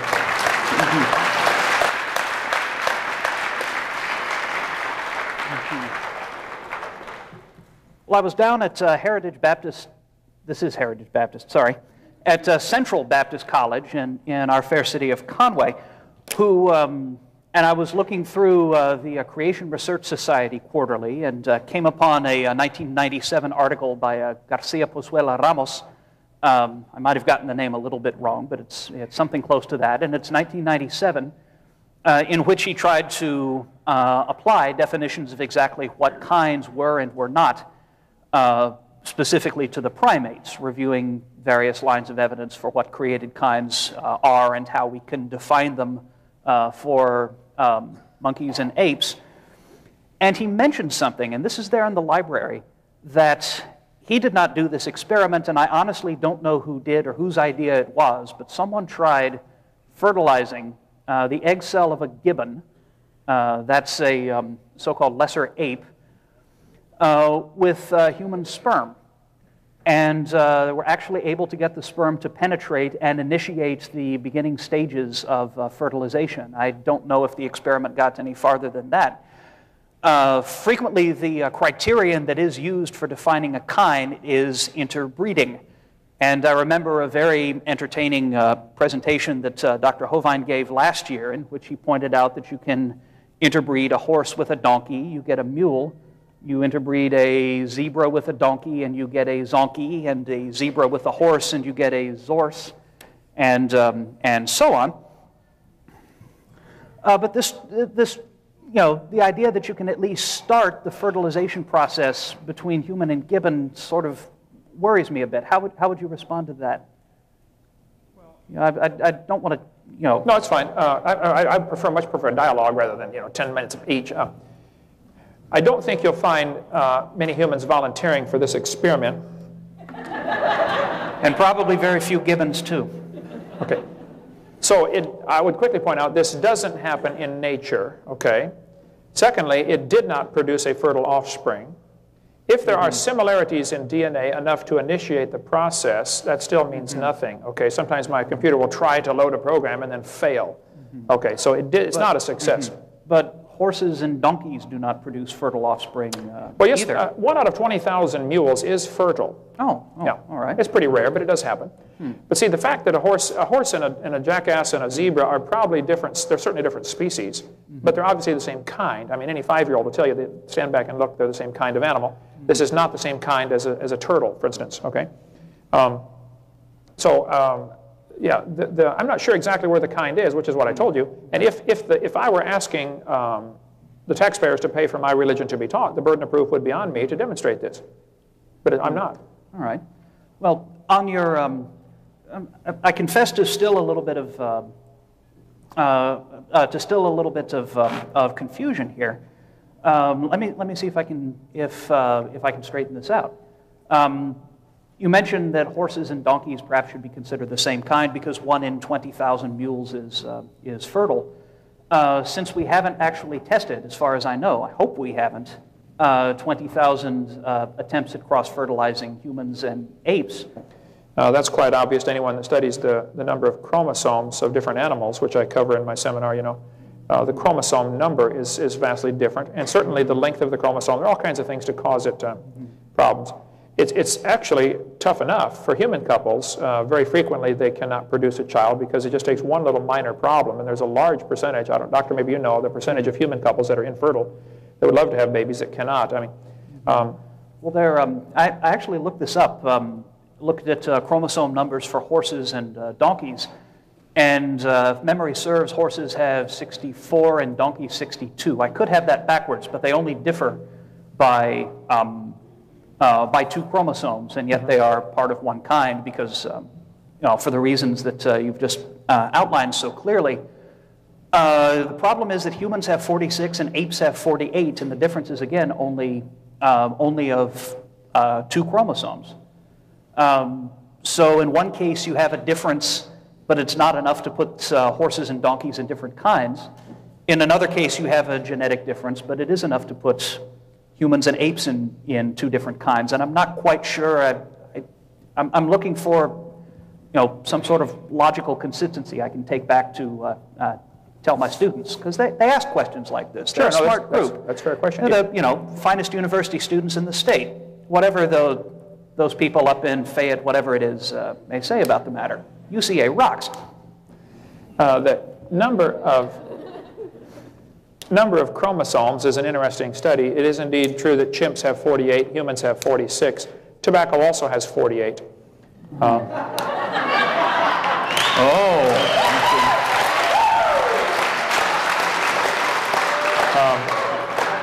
Amoebas have 50, and they say we came from an amoeba, yet they've got more chromosomes than we do. Chickens and dogs both have 78. They're identical twins. The fern has the most chromosomes. That's the ultimate goal of all evolution, to become a fern. So I think common sense would tell you, if you look through the possum, the redwood tree, and the kidney bean all have 22 chromosomes. The similarities, I think, are evidence of a common designer. Now, if you want to believe that humans and apes have a common ancestor, you're certainly welcome to believe that. Thank you. But that is not something that you should be using taxpayers' dollars to. Certainly you should not teach it dogmatically. And if you teach it at all, you ought to give other alternatives, like, hey, maybe the similarity is because of a common designer as opposed to a common ancestor. Okay, the number of... it certainly could be Allah. God, sorry. Don't know what came up for me. It could be similarity. Let's see. I've got information on that here someplace. I have over 4,000 pictures, so it really helps if you ask your questions in the same order that I have my answers. That will speed things up. All right. I actually agree with you about the use of taxpayers' money to fund the teaching of fraudulent theories.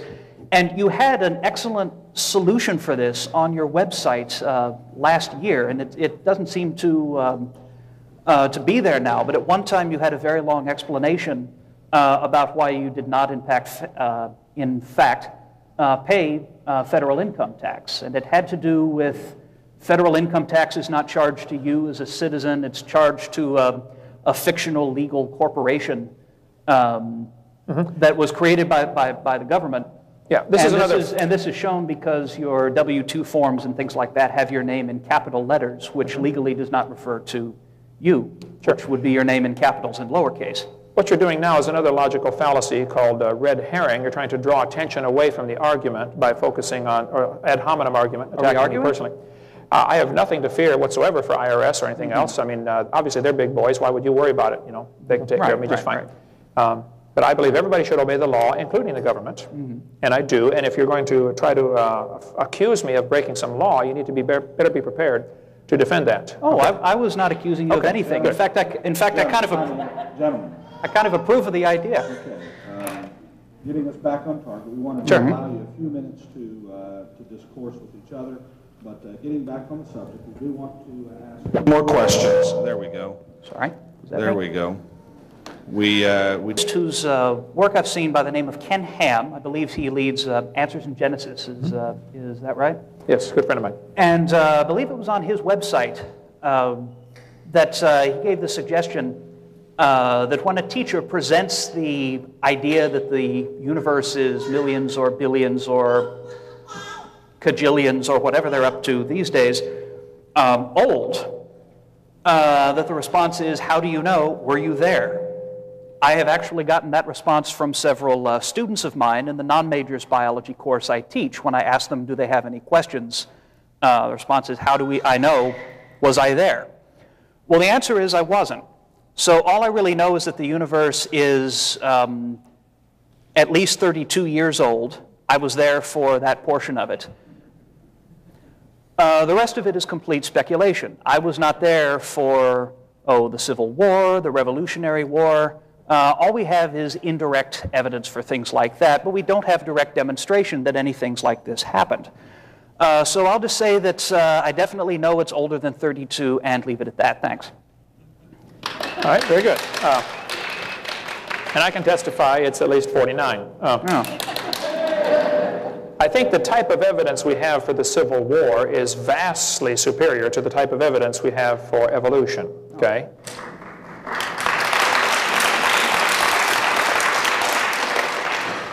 We have no evidence of evolution happening in the present. We have no proof of it happening in the past. It's something people believe in, and that's a religious worldview, and it should not be taught at taxpayer expense. I thought the question was leading to evidences that for the age of the universe. Okay.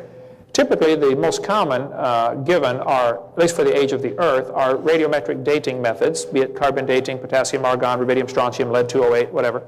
Doesn't matter. They're all based on the same assumptions. We cover that in our video number 7 in great detail. Living mollusk shells, for instance, were carbon dated at 2,300 years old. Obviously, they're not 2,300 years old. They're still alive. Freshly killed seal, carbon dated 1,300 years old. They had just killed it. Okay, it's not 1,300 years old. Shells from living snails, carbon dated 27,000 years old. I mentioned this earlier. One part of a mammoth is 29,000. Another part's 44,000. Baby Dima was dated at 40,000. Another part's 26,000. And the wood next to it is 9,000. If you get the Geological Survey Professional Paper 862, you will find rather interesting reading, kind of tough to wade through, but I've got the paper at home. Here it says sample number 454 is 17,000 years old. Sample 455 is 24,000 years old. But if you read, it says this is the same sample as 454. Interesting. Sample number 299 is less than 20,000 years old. Sample L137X is greater than 28,000, and yet it's the same sample as 299. You go through and you wade through this and you find out they simply do not know, okay? We could talk a long time about carbon dating. The other one commonly used is the idea that the universe is billions of years old because of the stars, you know, being so-called billions of light years away. The stars may indeed be billions of light years away. I would never argue that they're not, but I certainly would argue that we do not know that the speed of light has been a constant. I also would argue we cannot prove the distance to the stars. They probably are billions of light years away, but we can't measure beyond about 100 light years. And we don't know what light is, okay? At Harvard University in 1999, they slowed light down to 38 miles an hour. The next year, they slowed it down to 1 mile an hour. The next year, they brought it to a full stop. The speed of light was brought to 0, done at Harvard University and Harvard Smithsonian Center for Astrophysics, and also done at Cambridge. At Princeton University, they speeded light up to 300 times the speed of light. Speed of light has decreased rapidly in the observable time span. Here's a chart showing the decline of the speed of light. We could talk a long time about that. Here's a couple of quick quotes here. The speed of light was apparently exceeded by a factor of as much as 100 in 2 published experiments. The speed of light was 10 billion times faster at time 0. Speed of light may have changed over history, the study says. This is August of 2001. We've got the entire article here if you'd like to read that. The shocking possibility is the speed of light might change in time during the life of the universe. So I think we do not know that the speed of light has always been consistent. So typically the most common arguments for a great age for the universe are the speed of light, you know, the distance to the stars, and the radiometric decay. Now it doesn't matter which radiometric decay you use, be it potassium argon, rubidium strontium, lead 208, lead 20, you know, it doesn't matter. They're all based on obvious assumptions. 80% of potassium in a small sample can be removed by distilled water in 4.5 hours. You mentioned skull KNM ER1470. Richard Leakey found this skull in 1972. Before he found it, the KBS Tough had been dated by many methods at being 212 million years old. When Leakey's famous KNM ER1470 skull was found in 1972, under the KBS Tough, it really caused quite a ruckus in the paleontological community because you can't have a human skull that old. So they quickly decided, well, we must have misdated the KBS Tough. Even though it had been dated many times before, including Nature magazine, April 18, 1970, they said the KBS Tough is 212 to 230 million years old. Richard Leakey finds a relatively normal human skull, and obviously a skull, under the KBS Tough. Well, they said it can't be, something's wrong here. So they redated the KBS Tough. It took 10 samples, and now the numbers range from 0.5 to 2.6. That's a 500% error. Your Honor, I don't think they know. We mentioned how the age of the Earth has been inflated down through years, you know, going from 70,000 to now current 4.6 billion. The Earth is getting older, 21 million years per year. Basalt from Mount Etna in Sicily was potassium argon dated at 250,000 years old, yet they knew the lava flow was just shortly before the time of Christ. Hawaiian lava flow, 1801, was potassium argon dated at 1.6 million years old. It's only 200.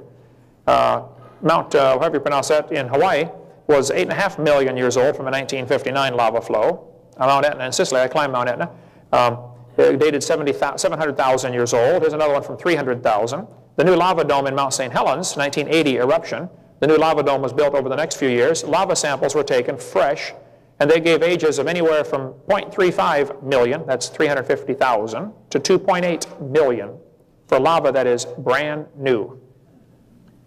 So when you date a sample of known age, it doesn't work. When you date a sample of unknown age, it is assumed to work. So we have God's word that the world was made in 6 days, about 6,000 years ago. We have God's word that tells us there was no death until Adam sinned. We have human records going back about 5,000 or 6,000 years maximum. We have many examples of geologic features that are simply indicating the universe cannot be billions of years old. Erosion rates of mountains, for instance, indicate that at the current erosion rate, the mountains will erode flat in 14 million years. And yet they tell us we have fossils that are 300 times older than that, still above sea level. They should have been recycled, washed out to sea 300 times at the current rate of erosion that we observe. We observe all sorts of physical factors that tell us, that put limits on the age of the universe, and I think I would just as soon trust God's word until it's proven wrong, as opposed to doubt God's word until it's proven right. So that's my position.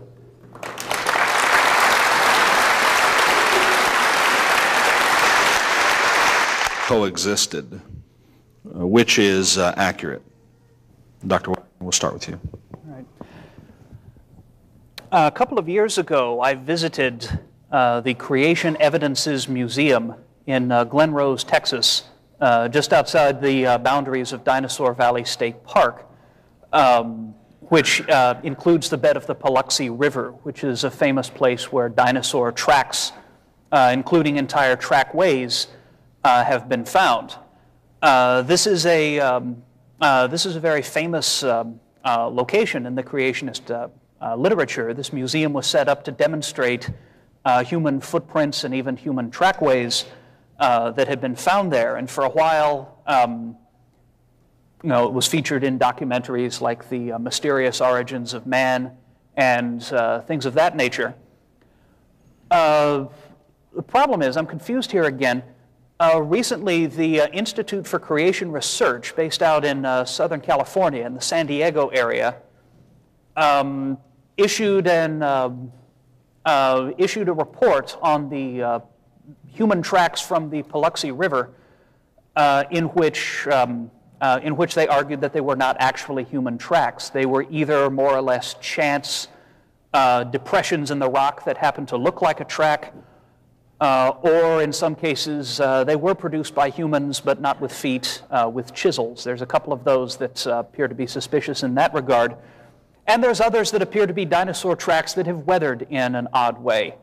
And this was not the conclusion of the evolutionary establishment. This was John Morris, son of the well-known creationist Henry Morris, who wrote several of the books on that table.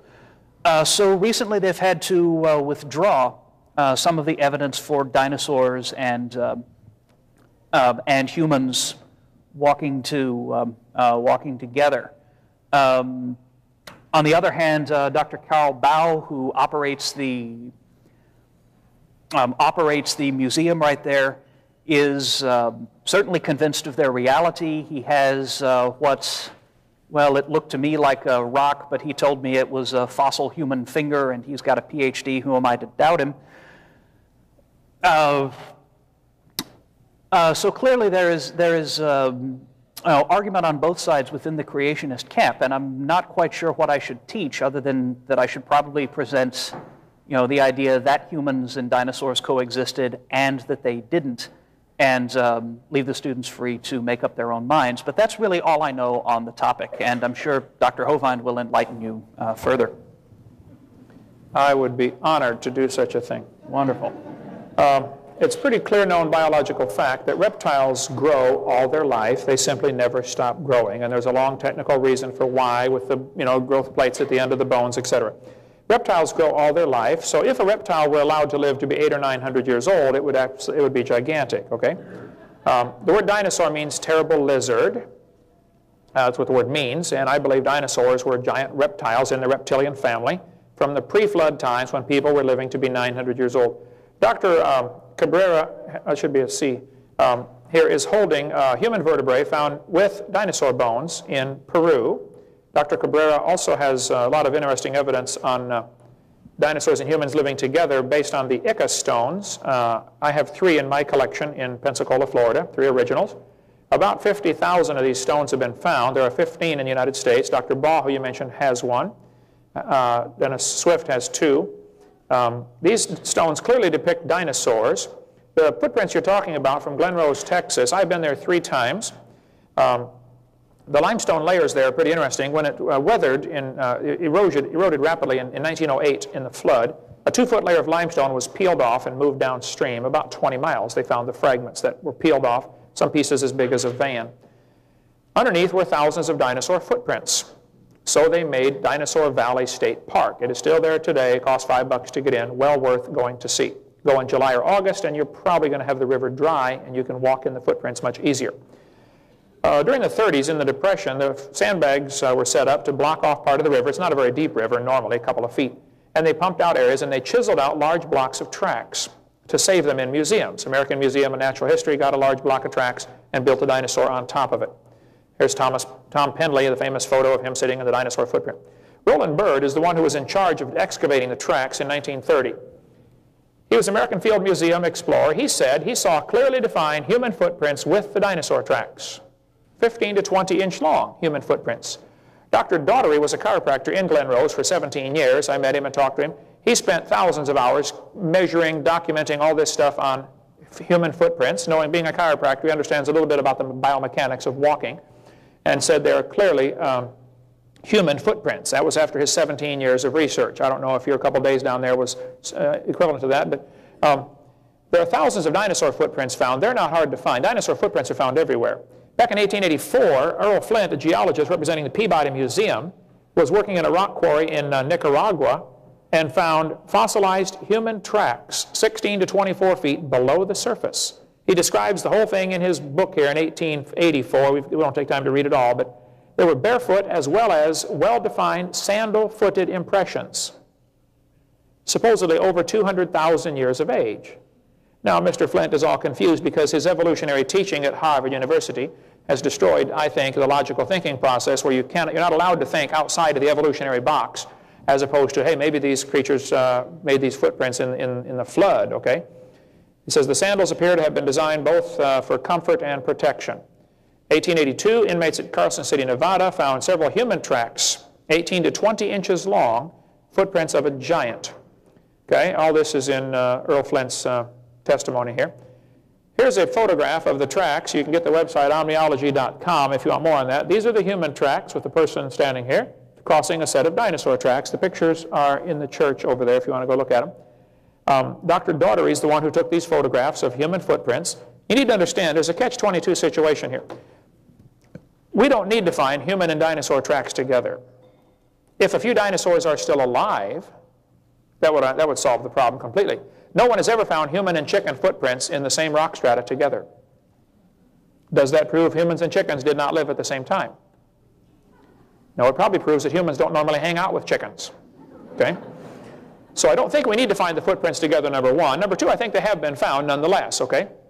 Texas Tracks and Artifacts is a book. It's $10, $9.95, $9.50, dealing with all the latest evidence on the human and dinosaur footprints together. I've been there myself and walked in them. That's a casting of one that I have, taken directly out of the river from Glen Rose, Texas. It's a size 24. Good size. There are people today with a size 24 shoe. That's not the big deal. I mean, it's pretty big, but the footprints have been analyzed. I think they're legitimate. The reason ICR withdrew their support, and I was with John Morris yesterday. He's a good friend of mine. I love ICR and what they do. He wrote a book called Tracking Those Incredible Dinosaurs, and then he withdrew the book from publication, or from sale, because one of the footprints that was real clearly a human footprint at first, when it was first discovered, as it eroded away, it grew 2 more toes and became a 3-toed dinosaur footprint.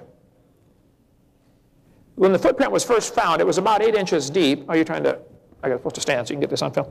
It was about 8 inches deep in the rock as the erosion destroyed it. Okay? When it was first discovered, you could actually see the dermal ridges. That's the toes equivalents of fingerprints. Okay? You could see them very clearly on the toes. This was obviously a footprint.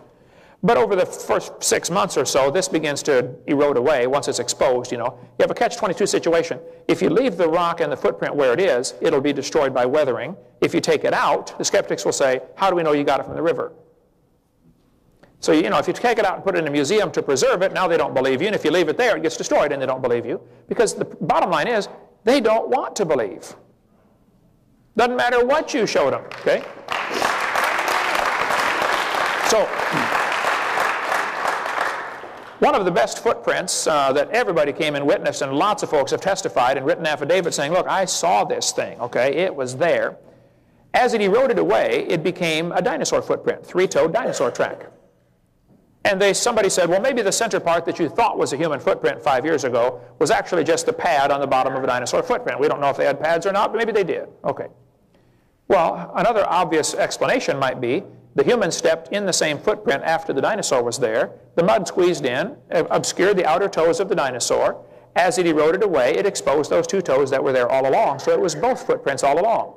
I talked to John Morris and I said, Dr. John, why did you withdraw your support of this footprints? I've been there 3 times, I've walked in them. He said, listen, I'm not saying they're not real. And I kind of suspect they are. Dwayne Gish, one of the founders of ICR, 82-year-old, his wife died 2 weeks ago, a very good friend of mine. He writes lots of books on creation evolution. He has been there numerous times, and he and Henry Morris differ on this. Henry Morris takes the more, and John Morris take the more conservative stance and say, well, we're not really positive, we can't prove it, so let's just not mention it. Dwayne Gish says, look, I've been there, I'm convinced. So John Morris did not say, we don't believe they're legitimate, he just said we can't be positive, so he's erring on the side of caution. So it would not be correct for you to say, ICR has said they are not footprints. Don't say that. You can say they have withdrawn dogmatic support of this, but they have never said they're not human footprints, okay? And most of the people, many of the people at ICR, Institute for Creation Research, still think they are indeed legitimate footprints. But my point is, it doesn't matter. We don't need to find dinosaur and human footprints together because dinosaurs have always lived with man. They were known as dragons throughout most of history. And there's probably a few still alive. In the Congo swamp, for instance, there have been many reports of dinosaurs still living in Likwala Swamp. Mr. Scotland, who was moving to Arkansas, by the way, he was in the bodybuilder contest, you know, right next to me. William Gibbons is a good friend of mine. He and I wrote a book together called Claws, Jaws, and Dinosaurs. William Gibbons has been to the Congo swamp 3 times and once to Cameroon, where there are reports of dinosaurs still living. Ever since Congo was colonized by Belgium back in 1885, there were reports of dinosaurs still living in that swamp, small ones, 15 or 20 feet long. This article, 1910, New York Herald, talks about a dinosaur still living. 1948, Saturday Evening Post. 1980, a big game hunter went there back in the early 1900s and said he saw an animal that could only fit the description of a dinosaur. There Could Be Dinosaurs by Ivan T. Sanderson. Okay? Roy Mackle's been there 3 times. Then they report dinosaurs called Mokele Mbembe, small ones, still alive in the swamp right now. So I think there's a fairly good amount of evidence that there could be a few stragglers still around. Eugene Thomas, missionary, was there, a friend of mine. He's in Ohio now, retired. He was for 42 years in the swamp as a missionary. He said, oh yeah, I had 2 pygmies in my church that killed one and ate it. For sake of time here, since they're giving me the 1-minute warning, I'll just try a couple of other examples. We've got plenty here. 1925, this animal washed up on the beach in California. That's the head. Here's the mouth. Here's the eyeball. Here's the neck. I talked to the guy who wrote this book, Randall Reinstead. I said, Randall, can I get those pictures? He said, you know, those are in the archives at Berkeley University. I went and checked out the pictures, wrote my book. I got so many articles about this saying, wow, write more on this. I went back to get the pictures, and they said, we don't have any pictures like that. And they have no record of them ever having had them. They disappeared. Who knows what happened? But the neck on this creature was 20 feet long. One atheist wrote me a letter and said, Hovind, you're so stupid. Don't you know that was a whale? I wrote back and said, just exactly where is the neck on a whale? The people who examined it, like Mr. Wallace, who was the president of the Natural History Society for British Columbia, he was there, stood there, examined the thing. Here's what he said.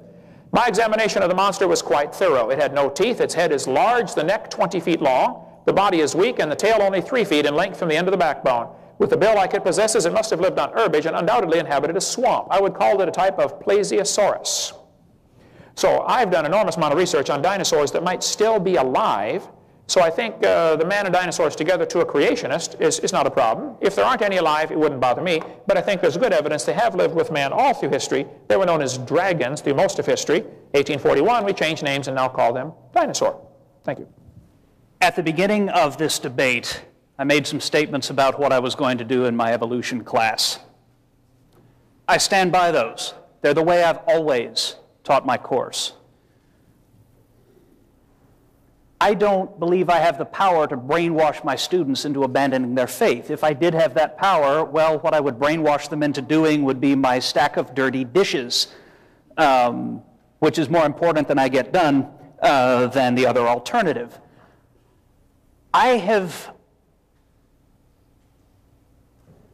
I used to ask questions like this, but for the past 3 years when I've taught evolution, I simply have not asked students whether they believe it or not. And the reason is that belief in the religious sense the assuredness of things unseen and Paul's definition thereof is simply not the issue in a science class, and I teach evolution in a science class. I do not particularly care whether they accept it or not. I've had people, come up to me with the attitude that they seem to think that for every 10 people I convert to the cause of evolutionism, I get another piece of free luggage or something like that. Well, I don't. It does not make any difference to me. I have had students come in with very strong religious beliefs. They've shared them with me in some cases. Others have not. Some of them are theistic evolutionists. They're willing to accept evolution but believe God was guiding the entire process. It's not my place to tell them they're wrong, any more than it's my place to tell them that they can only baptize individuals as babies by sprinkling. That's not what I'm paid to make decisions about. I don't care if they believe it or not. They are free, if they wish to treat the entire class as an enormous fiction. What I do demand that they do is they understand the material.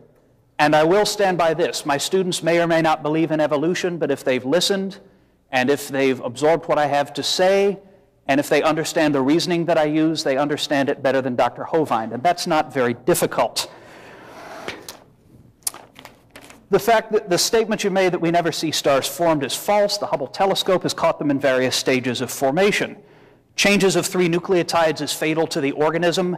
In certain genes, perhaps it can be. There are other genes that can change in a great many ways without affecting organismal function at all. Mutation rates that have been observed in natural populations are much higher than that.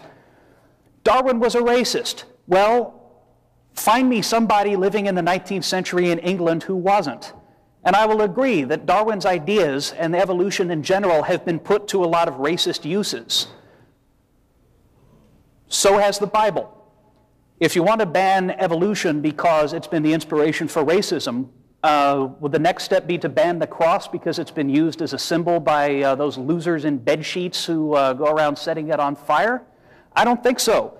There is a difference between the way you use a theory, an idea, a principle, a religion, and what it actually says. And Darwin was not PC by modern standards. Nobody was PC by modern standards. If you cut all the racists out of history, you would pretty much have to get rid of just about all 18th and 19th century history and literature. He was ahead of his time in a number of ways, believing, for example, that passionately opposed to slavery. Stephen Jay Gould, whom you cited in support of your position, has written entire books on how evolution really does not support racism. What it supports is, as you said, the unity of humankind, that we are all of one family, we are all of one species, we are all descended from a common ancestor. That's Gould's position. That's the position of most. See here, some of the human evidence you mentioned, Nebraska man and Piltdown man, those are not seriously being taught as evidence for or against human evolution. And the reason is, science is constantly shifting. Science is constantly changing. All too often, science is taught as a set of facts that you just sort of memorize, spit back out on the paper, and then you're finished. Science is not that. Science is not the facts any more than a house is just a pile of bricks. Science is a constantly renewing process. We've seen some examples of this about the Haeckel being brought up on court charges for falsifying certain of his drawings. What Kent didn't tell you was that later versions of the same drawings were considerably more accurate, and I say this because I've checked them against actual embryos. He talked about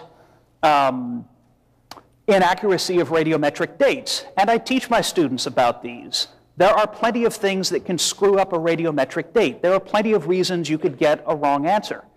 There are also plenty of ways that we cross-check radiometric dates and can assess their accuracy, and when they don't seem to work, can find physical reasons why they don't operate. We can find physical reasons why they've gone wrong. If your clock or if your watch suddenly said it was 10:47 in the morning right now, you probably wouldn't conclude that our entire system of timekeeping is utterly flawed. You'd assume that something had gone wrong with your watch, something quite ordinary. The same thing exactly can take place in rocks. Well, exactly, except it doesn't involve gears and things like that. But the same processes can be affected, but we can tell when they have been. I teach my students that radiometric dating is not 100% accurate. I mention its fallacies, I mention its flaws, and I mention the ways that we can correct for this sort of thing. My last statement is this. Arkansas Bill 2548 was put out to eradicate inaccuracies, theories, suppositions, etc., and unproven ideas, religions, as Dr. Hovind says, from textbooks that are purchased with taxpayer money. Even a really good textbook is about 5 years behind the times, sometimes quite a bit more. Sometimes publishing companies don't update. Any textbook that you purchase, whether it deals with evolution or anything else, is going to have a certain number of oversimplifications and flaws and inaccuracies and things that we now know are wrong, sometimes because they're not written well, sometimes because they're just copying older versions, and sometimes because they haven't caught up with the new science. Dr. Hovind's presentations on human evolution have not caught up with the new science because I can think of about 6 or 7 new fossil forms that have been found that have some bearing on where humans came from. Even though he says that fossils provide no evidence for evolution, that's like saying gravestones provide no evidence for history. And so if you support this law, you might as well ban all textbooks right now. Because science is not merely a set of facts that you memorize and then get rid of. It's a constantly changing field. It's a constantly changing way of thinking, of coming up with reasonable approximations to the truth and then discarding them when they don't work and coming up with something else. And evolution, regardless of what Dr. Hovind says, is very much a part of that tradition. We are constantly revising, we are constantly updating, we are constantly tossing out bad and putting in better. We haven't absolutely proved it yet. We haven't absolutely proved anything. You will never prove anything absolutely anywhere in science. It was shown by the logician Karl Popper in the 1930s. You cannot get absolute proof. What you can get is, all right, you're putting up the stop sign, so let me see if I can finish this in an orderly fashion. What you can get are better approximations to the truth that is in fact out there. Evolution is very much a part of this growing process. Evolution is as sound a science as anything you are going to find. And while I don't demand that my students accept it, and I don't demand that they surrender their faith, my goal as a teacher is to give them a sense of this dynamic nature of how it changes and how it grows and how it improves. Thank you very much.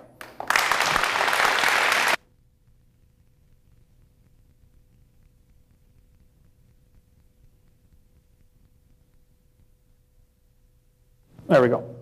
Well, I'm glad to hear that you admit science is constantly changing and improving and progressing. When you get all done climbing the mountain of truth, you will find the Baptists were sitting there all along.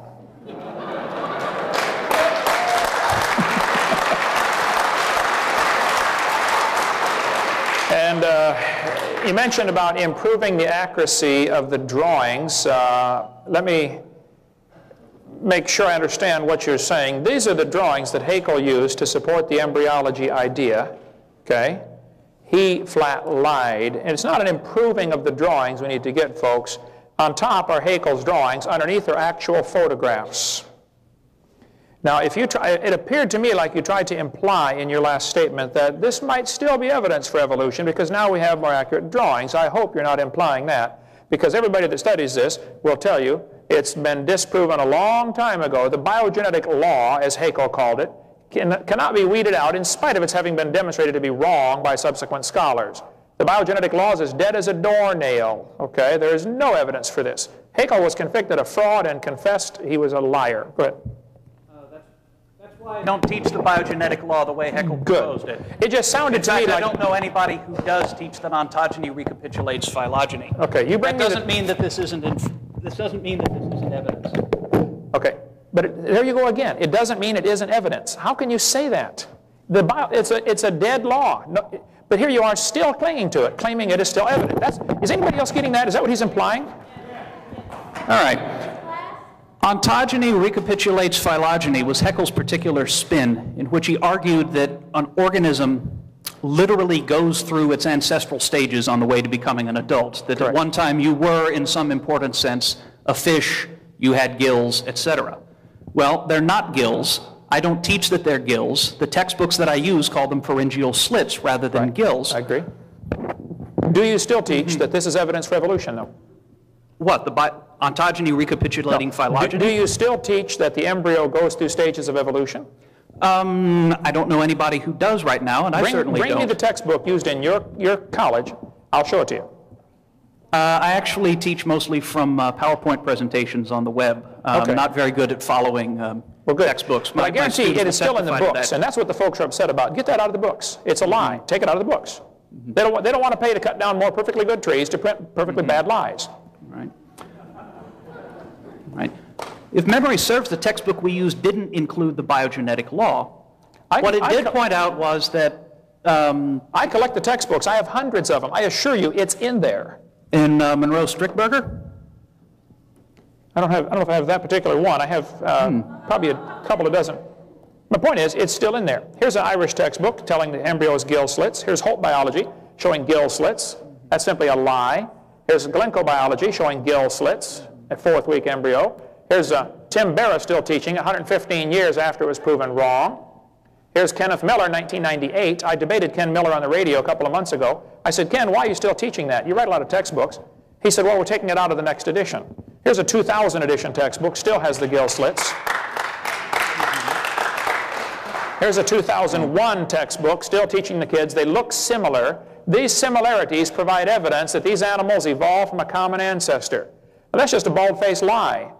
First place, they're not similar. Any similarities that there may be construed could be just as much evidence of a common designer. Why are we all paying to teach the kids this is evidence of a common ancestor in the 2001, proven wrong in 1874? And I still don't think you get it from what I'm hearing you say. You still somehow think this is evidence for evolution. Do you think the similarities of the embryos are evidence of a common ancestor? Yes or no? sure. Okay, then you're lying to your kids. They are not evidence of a common ancestor.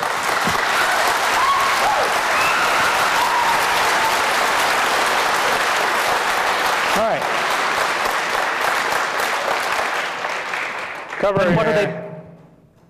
Then what are the pharyngeal clefts doing there? That's part of the development process. It's like, why are there rivets on the frame of a car? You got to have it to hold it together, you know? The fact that we may not understand everything doesn't prove it's proof of a common ancestor. You're still not getting the point. All this might be proof of a common designer. Why wouldn't you be willing to admit that? Kids, it could be a common designer. But the textbooks don't teach that. And everybody, and I know that's got a brain in their head, resents that. It certainly could be as evidence of a common Well, tell designer. the kids that. One question. In my current class, I think many of the students are from a Christian background, but I have at least one practicing Muslim in there. Should I tell him privately that it was Allah and everyone else that it was the God of traditional Christian belief? Oh, Allah is certainly not the God of traditional Christian belief. They're very different gods, okay? All right. In Turkey, there's actually a rather large creation science movement that's been gathering steam over the past few years, led by this book by a man named Harun Yahya. Every so often they send me junk email, which is kind of a pain because it's in Turkish, which my conversational Turkish is a little bit rusty, you see. But they use essentially the same arguments that I've seen you present, that I've seen others present, in some cases almost the same diagrams, with the exception that where you would write the God of the Bible, they write Allah. How do we decide the difference between those in a scientific manner? Well, I think we're getting way off topic on that. I think when you read the Quran and it tells you clearly you're supposed to execute anybody who won't convert to Islam, right away you ought to red flags ought to go up and say, we got a dangerous bunch of folks out there, okay? Okay. Now, to get back on topic, let me finish my closing comments and then we'll, I got to speak again tonight, but otherwise I'll stay as late as possible.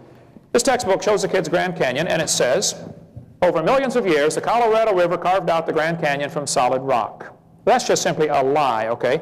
It's a fact the Grand Canyon exists, but it's not a fact of how it happened, okay? There are two interpretations of that. I'm going to cover that tonight. This textbook again says the Colorado River has cut through layer upon layer of rock over millions of years. Well, now hold on a second. If you built a dam across the Grand Canyon, that would take a lot of dirt, by the way, but if you did, a giant lake would back up behind you, covering several states. A massive lake would form. There's a huge drainage area.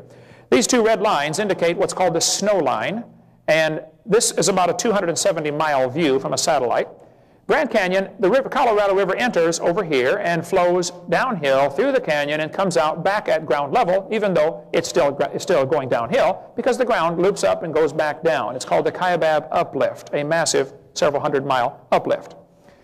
As the river enters the canyon, it's 2,800 feet above sea level. It flows downhill at the point where the canyon is the deepest. It's about 8,000 feet, 7,000 or 8,000 feet above sea level, and the river's at 1,800 feet, over a 1-mile drop, a very impressive hole in the ground. I flew over it yesterday. The Grand Canyon is interesting when you ponder it. The top of the canyon is higher than the bottom by over a mile. The river only runs through the bottom. The top is higher than where the river enters the canyon by over 4,000 feet. Rivers don't flow uphill. There is no possible way that river made that canyon. That canyon was obviously a washed-out spillway from some big lake. They even have a name for it called Grand Lake or Hopi Lake are the names for this. Interrupt one at a time here, please. The rivers that come together, when rivers join together, like your Mississippi and your Missouri up here at St. Louis, they very often come in at what's called acute angles, less than 90 degrees. That's typical for river dendrite patterns to come in at angles because they continue flowing the same direction. Now, if you look at Grand Canyon carefully, the rivers on the left side enter at these acute angles less than 90 degrees. If you look at the right side, you'll see they enter at oblique angles greater than 90 degrees. This is obviously a lake that was draining, and the water ran down the dam to hit the channel to turn around and go back out. They're called barbed canyons. So it is simply a lie to tell the kids the Colorado River formed Grand Canyon. That is not geologically or physically possible. Here's the problem here. Will somebody haul him out, please, and take time to get, I'll take questions in a minute, okay? The Bible says in 2 Peter chapter 3, in the last days scoffers would come who would walk after their own lust. Now the reason people scoff at God's Word is not because there's a scientific reason to do so. Some people don't like that book because it chaps their hide. Okay?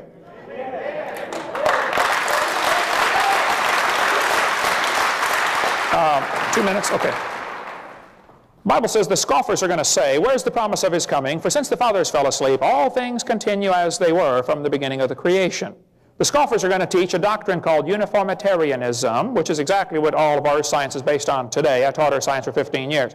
The Bible says these scoffers are willingly ignorant. In the Greek, that means dumb on purpose. They're willingly ignorant of two things. Number one, by the word of God, the heavens were of old, and the earth standing out of the water and in the water. We covered this on our video number 2 of what the original creation was like. The scoffers don't want to admit or understand how the earth was created and how God created it by His Word. They're secondly ignorant of the flood. See, they don't want to admit God created the world because then that would mean God owns it. And that might mean there are some rules. Well, guess what? He did and there are, okay?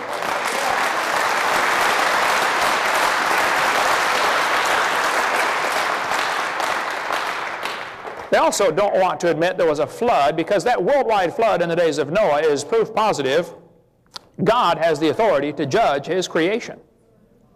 And He's coming to judge it again whether you like it or not. And Dr. Waggoner, my goal in doing these debates is to help students that have to learn this evolution stuff to see the other side. But another very serious goal I have, I want to win you over to the biblical creationist viewpoint. I really do.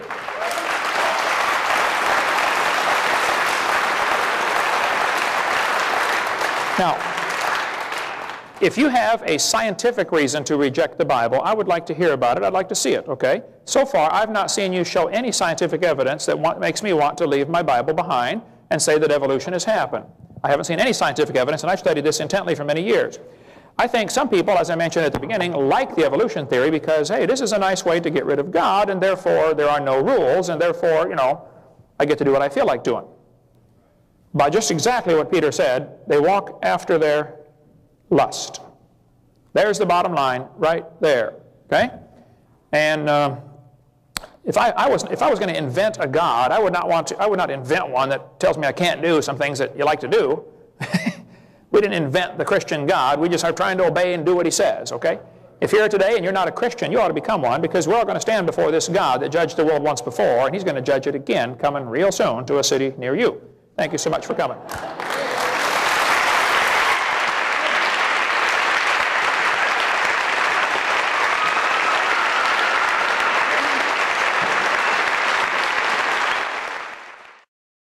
We hope you've enjoyed watching this debate on the topic of creation evolution. This is not just an academic subject. If the creation story is right and God created this world, then we better do what God says. And if you're watching this tape and you're not a Christian, God loves you. He wants you to come to heaven, but he hates your sin. He hates my sin.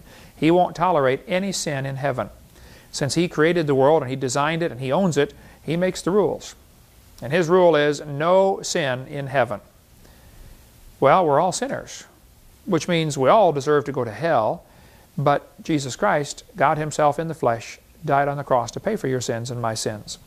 On February 9th, 1969, I prayed and said, Lord, I'm a sinner. Would you please forgive me and save me? And on that day, I got born again into God's family. You can be born again. All you need to do is admit you're a sinner. Admit that you deserve to go to hell. Call upon Jesus Christ to forgive you and save you. He's the only one who can, and he wants to so badly if you'll just ask him. If you're not sure you're going to heaven, ask the Lord to save you right now. You could just pray a simple prayer like I prayed back in 1969. I just said, Lord, I'm a sinner. Would you please forgive me and save me right now? If you do that, today will be your spiritual birthday. The Bible says you must be born again in John chapter 3. In John chapter 1, it says you get born again, you become a son of God by receiving him. When you receive Jesus Christ, you receive his gift that he died on the cross for you, and you receive that for your sins. That's the day you get born into God's family. You become God's child. We have lots of material in our ministry designed to help strengthen your faith in the Word of God and help you grow as a Christian. If you'd like to call or write our office, we'd be glad to send you a catalog. You can get on our website and get lots of information. If you'd like to schedule a debate, I'd be honored to come.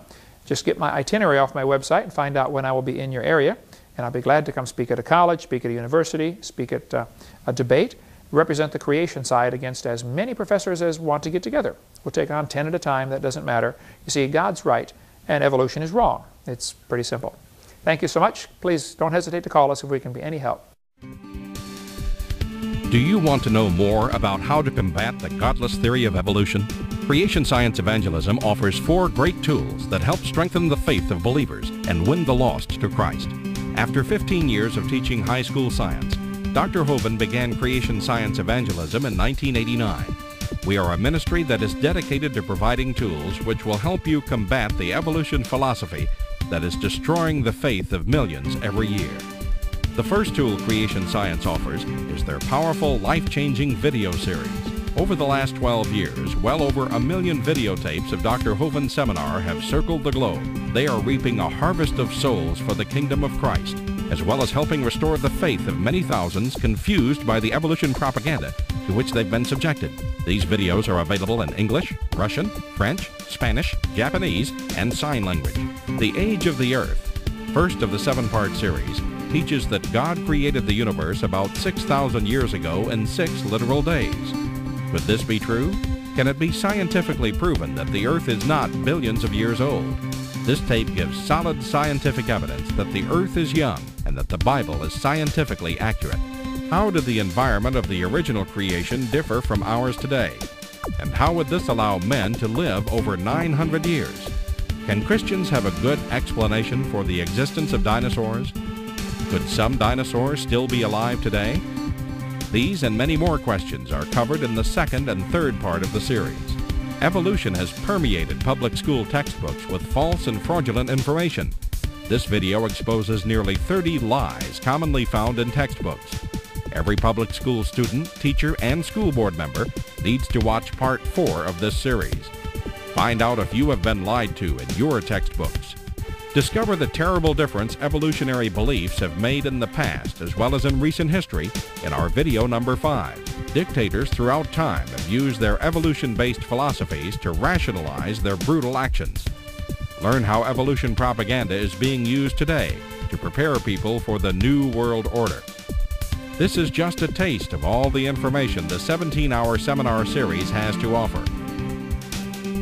Also available are college courses that expand on the seminars in great detail. For those who can handle a more confrontational atmosphere, our debate series is just for you. I said, now, Mr. Patterson, if you think the tailbone is vestigial, I, Kent Hovind, will pay to have yours removed. Dr. Hovind has debated a wide range of atheists and evolutionists all over the country. And you're sure to find these 12 debates very exciting. These would be perfect to present to that scientifically minded person who likes to argue their point.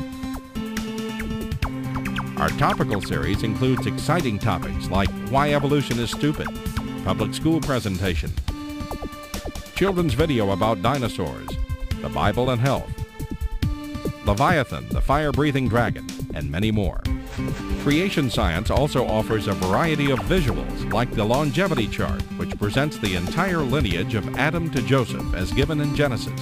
It's exciting to see exactly how many generations were alive at the same time. Hundreds of books on a variety of subjects, videos on incredible creatures that defy evolution, t-shirts, fossils, and more. Make Creation Science Evangelism the one-stop shopping center for your creation material needs. Our 2 websites, www.drdino.com and www.dinosauradventureland.com, provide our second tool for evangelism. drdino.com is packed with lots of information, from charts and graphs to articles and frequently asked questions. This is also where you will find more information on all of the products CSE has to offer. Dinosauradventureland.com is great for the kids. They can play lots of fun games and see unusual rides and activities located at Dinosaur Adventureland in Pensacola, Florida. Thousands visit our sites regularly to gain insight into God's creation. The third tool available to you is the live seminars conducted by Dr. Hovind and his son Eric. Since 1989, Dr. Hovind has held seminars and debates in hundreds of churches, schools, and universities in 49 states and 30 foreign countries. His fast-paced, illustrated seminars cover diverse topics, such as evidence for a young Earth, how long Adam lived, dinosaurs living with man, where races came from, radiometric dating, and much more. Our fourth tool is the new, exciting Dinosaur Adventureland. Many thousands have come from all across America to visit our museum, creation bookstore, science center, and theme park, where God gets the glory for science. Our unusual swings, rides, and activities each have a science lesson as well as a spiritual lesson. And captivate everyone from age 4 to 94.